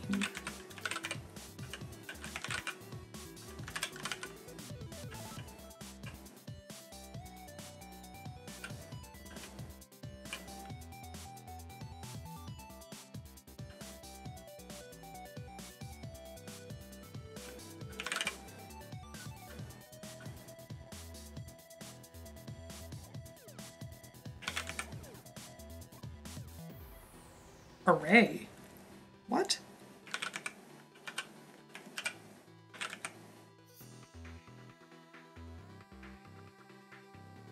Array.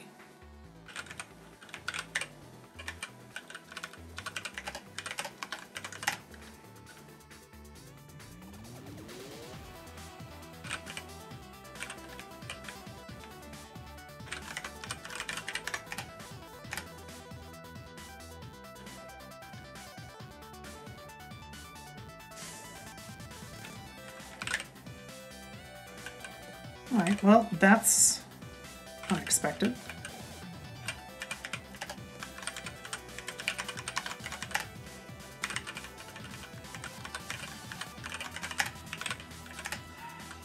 There we go. Better.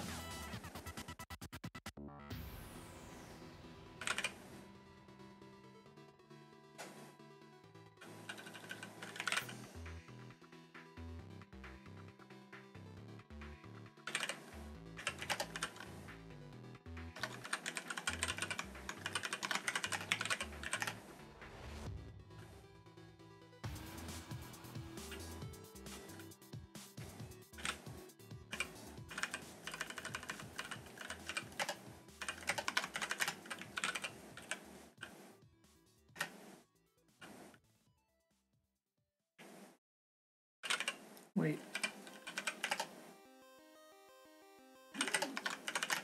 It's here.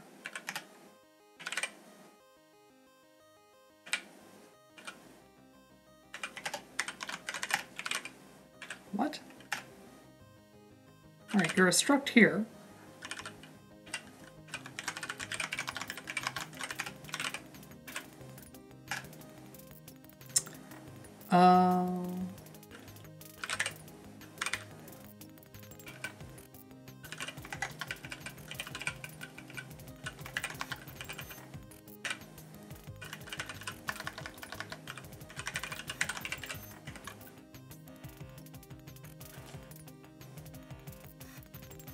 Well, that stinks. I'm not thrilled about that.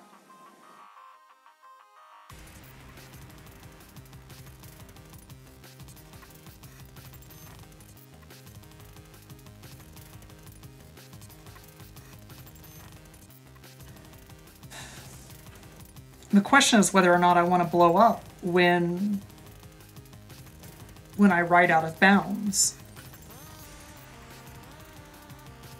And I think that blowing up such that the entire emulator crashes is probably a little bit outside of the scope of what I want to have happen.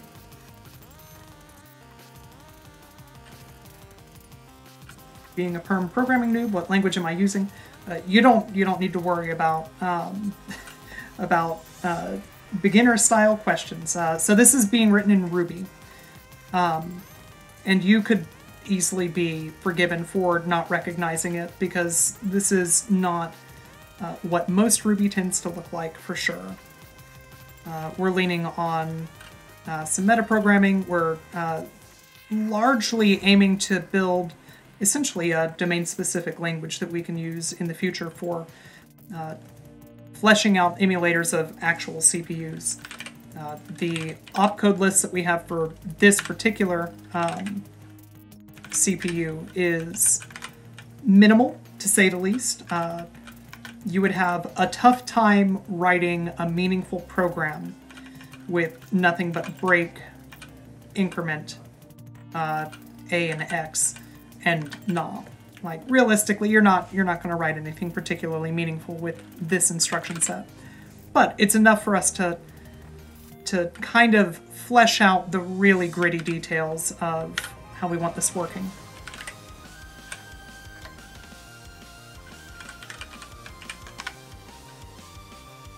That's gross. I don't love that.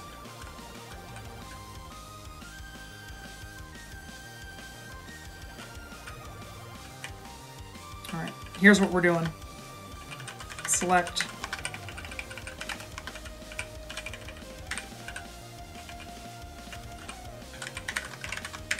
Take one.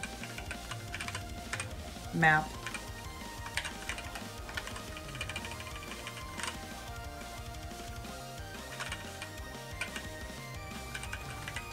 Same deal here. I don't like doing this because we lose the nice early bailout that we had with the detect. List of attached devices on the bus is hopefully never going to reach the size where that really matters, but like it feels bad. It's a bad feeling to do that. Why did I choose Ruby for this? In terms of programming languages that I have professional experience in, that I've been actively programming in, I've been doing Ruby since 2001, 2002.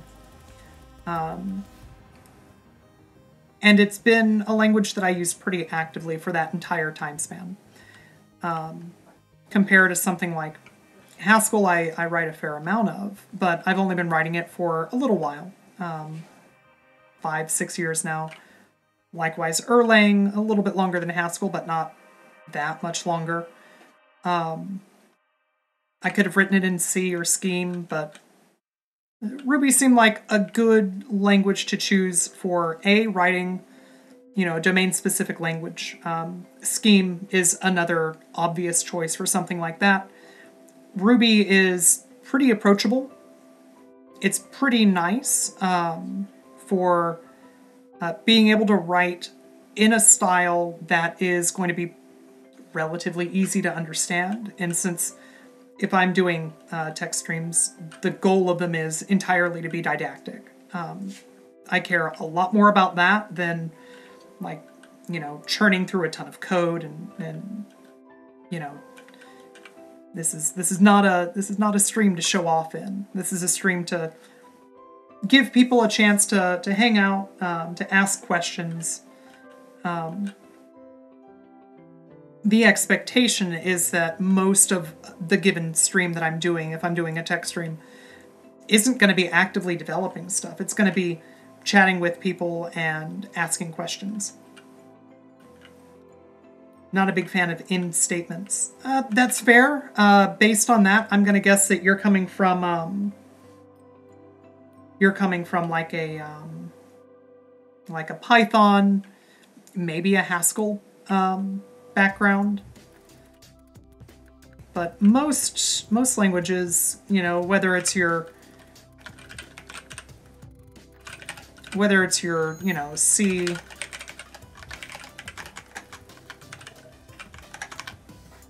having your termination be a curly brace or a scheme.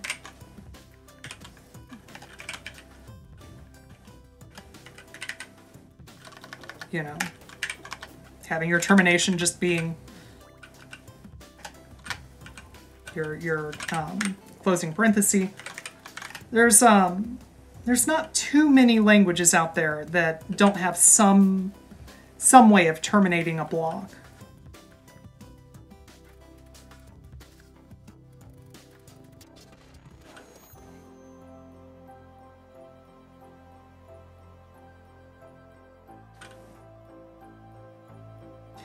Yeah, Binder News, I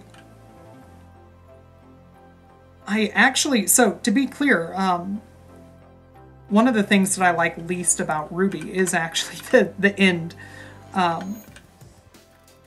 But that's a opinion that I've come to hold within the last about 5 years.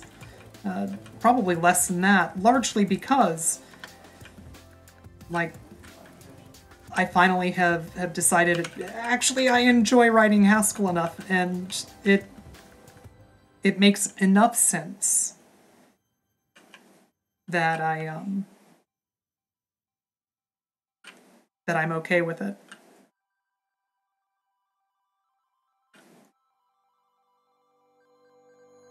You're fine with closing braces. Maybe it's a bit hypocritical, but having end all over the place makes it look empty, or makes it look not empty, busy.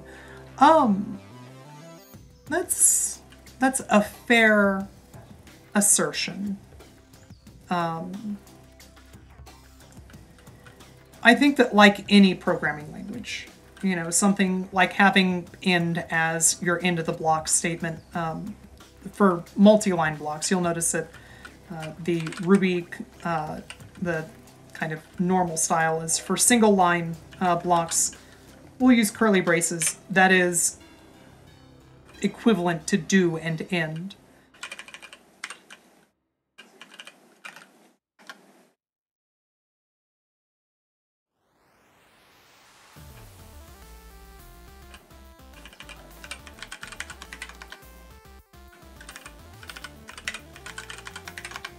But yeah, I think that you get to enjoy the code that you enjoy, and you get to find the code that that you don't like so much, you know, less desirable. I think that, like with any language, you kind of get used to it. Like I write Erlang. I actually really like Erlang. And Erlang is fairly famous for having not the prettiest syntax around.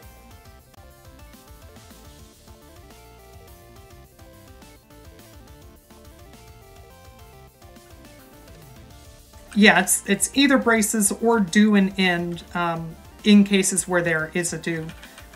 Something like a def requires an end. You can't do def, you know, blah blah blah, and then a curly brace to end it. That's not going to be considered valid by the compiler.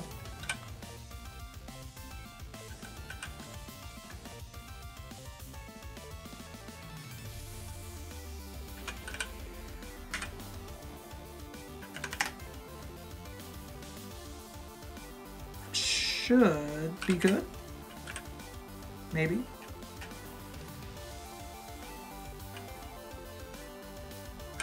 New error. New error is always nice. Plus device 28 and dump. Ah. In this case, that's my fault.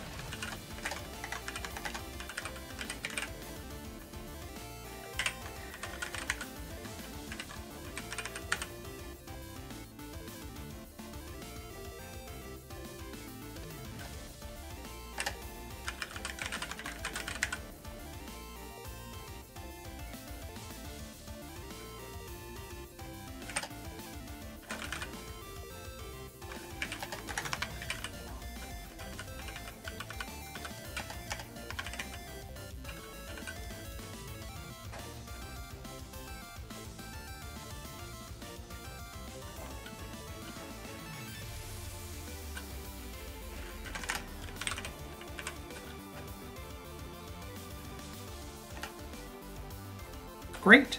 All right, well, we are able to attach RAM. We're able to dump that RAM now. So we are now attaching just a device to the bus, which is real nice. This is good. This is one step closer to what we were hoping to have done by the end of this stream.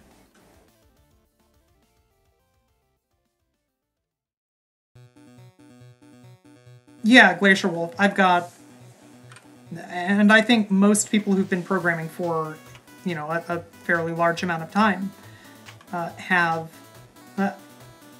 just a set of languages that, you know, depending on what we're doing, we're gonna lean on. If I want to write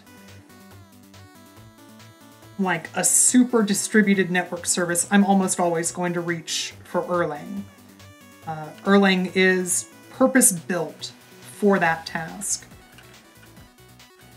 if I'm looking to, sit down and bang something out, over the course of, how long have I been live? 4 hours probably. Almost 4 hours. Ruby's a pretty good option. If I'm more concerned about the correctness and enforcing the correctness of data that I'm being given, probably gonna pick up, a Haskell, and I'm gonna probably lean on that. In a lot of cases, I end up, especially for something that I expect to be long-lived, I quite like leaning on Haskell.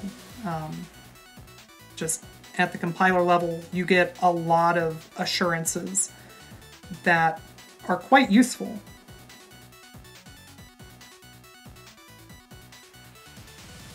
You're trying to learn Rust. Rust is another really, really great language.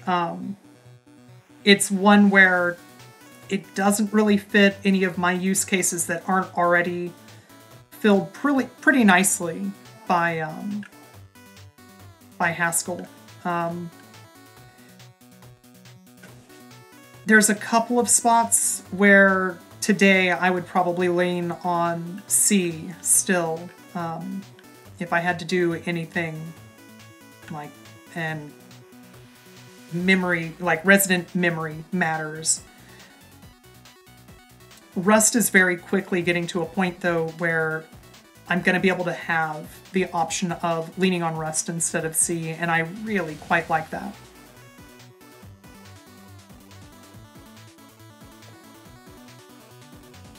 Yeah, Python's another really great tool that a ton of people lean on. Back in the early 2000s, basically everybody did Perl. Everybody who was, doing reverse engineering and needed something to quickly write, payload generators and stuff like that. Perl was just kind of de rigueur back then. And everybody who was doing Perl back then,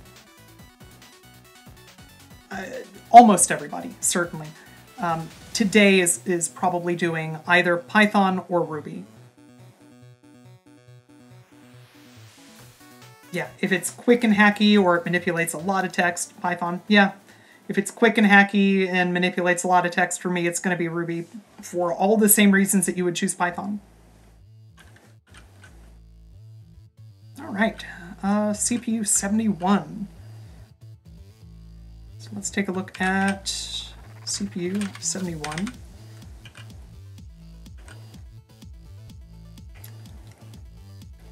Interesting.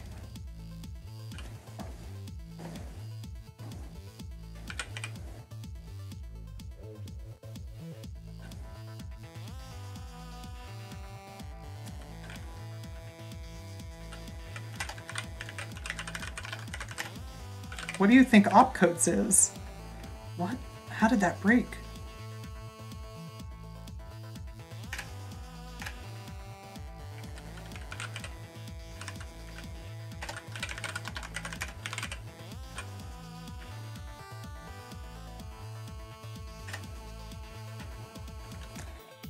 Oh, wait, no. Opcode. Opcode is an array. Because read PC is now getting back. Okay. So that is probably going to be a problem in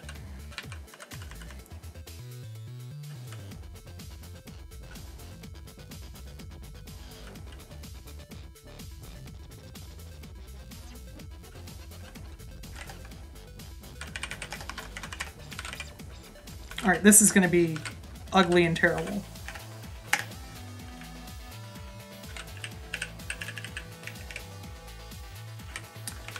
I know why.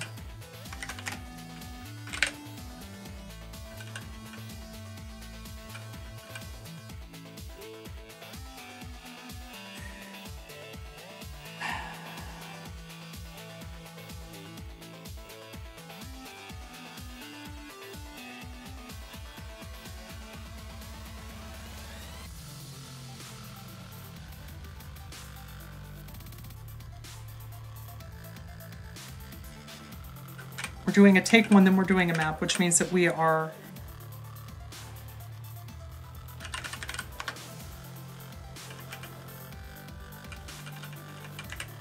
safe to call first on those. We won't be throwing anything away there. There we go. So, if you'll recall, previously we had a bunch from the 0 page here. I didn't attach any memory to the 0 page, so we aren't bombing out on not being able to debug something that doesn't exist. The RAM is attaching correctly. We are reading the program in. We're executing it as expected. We just hit break, and we are no longer executing. So, for a start, this is pretty okay.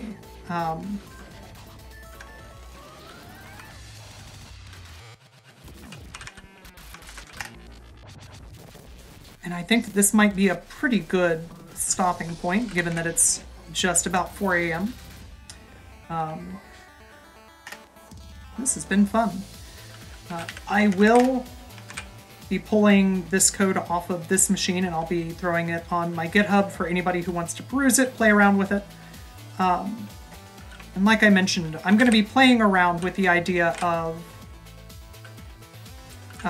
in addition to just putting this entire stream in its, raw format up on YouTube, also maybe cutting it down, making a new voiceover, giving a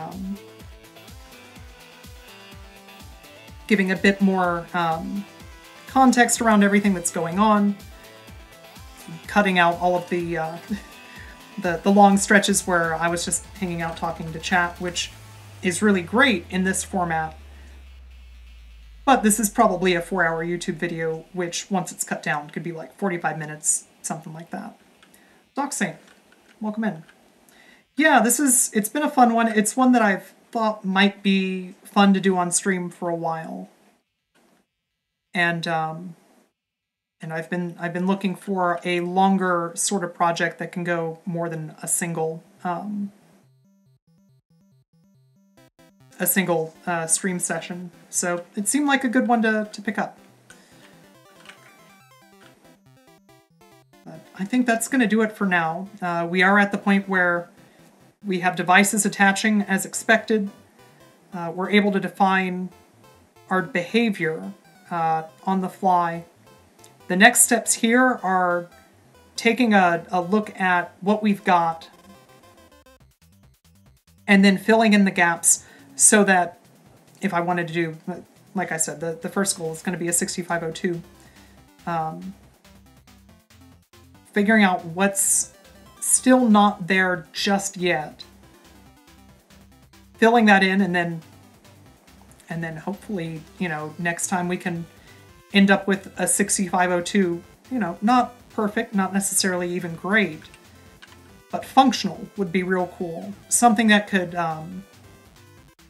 run, just a little bit of code, something like a trivial multiply some numbers, or, things like that. Just enough to get us there would be real cool.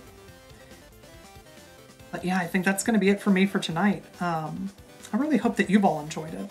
I hope it's been fun to watch. I've definitely had a ton of fun hanging out, chatting, hacking on stuff.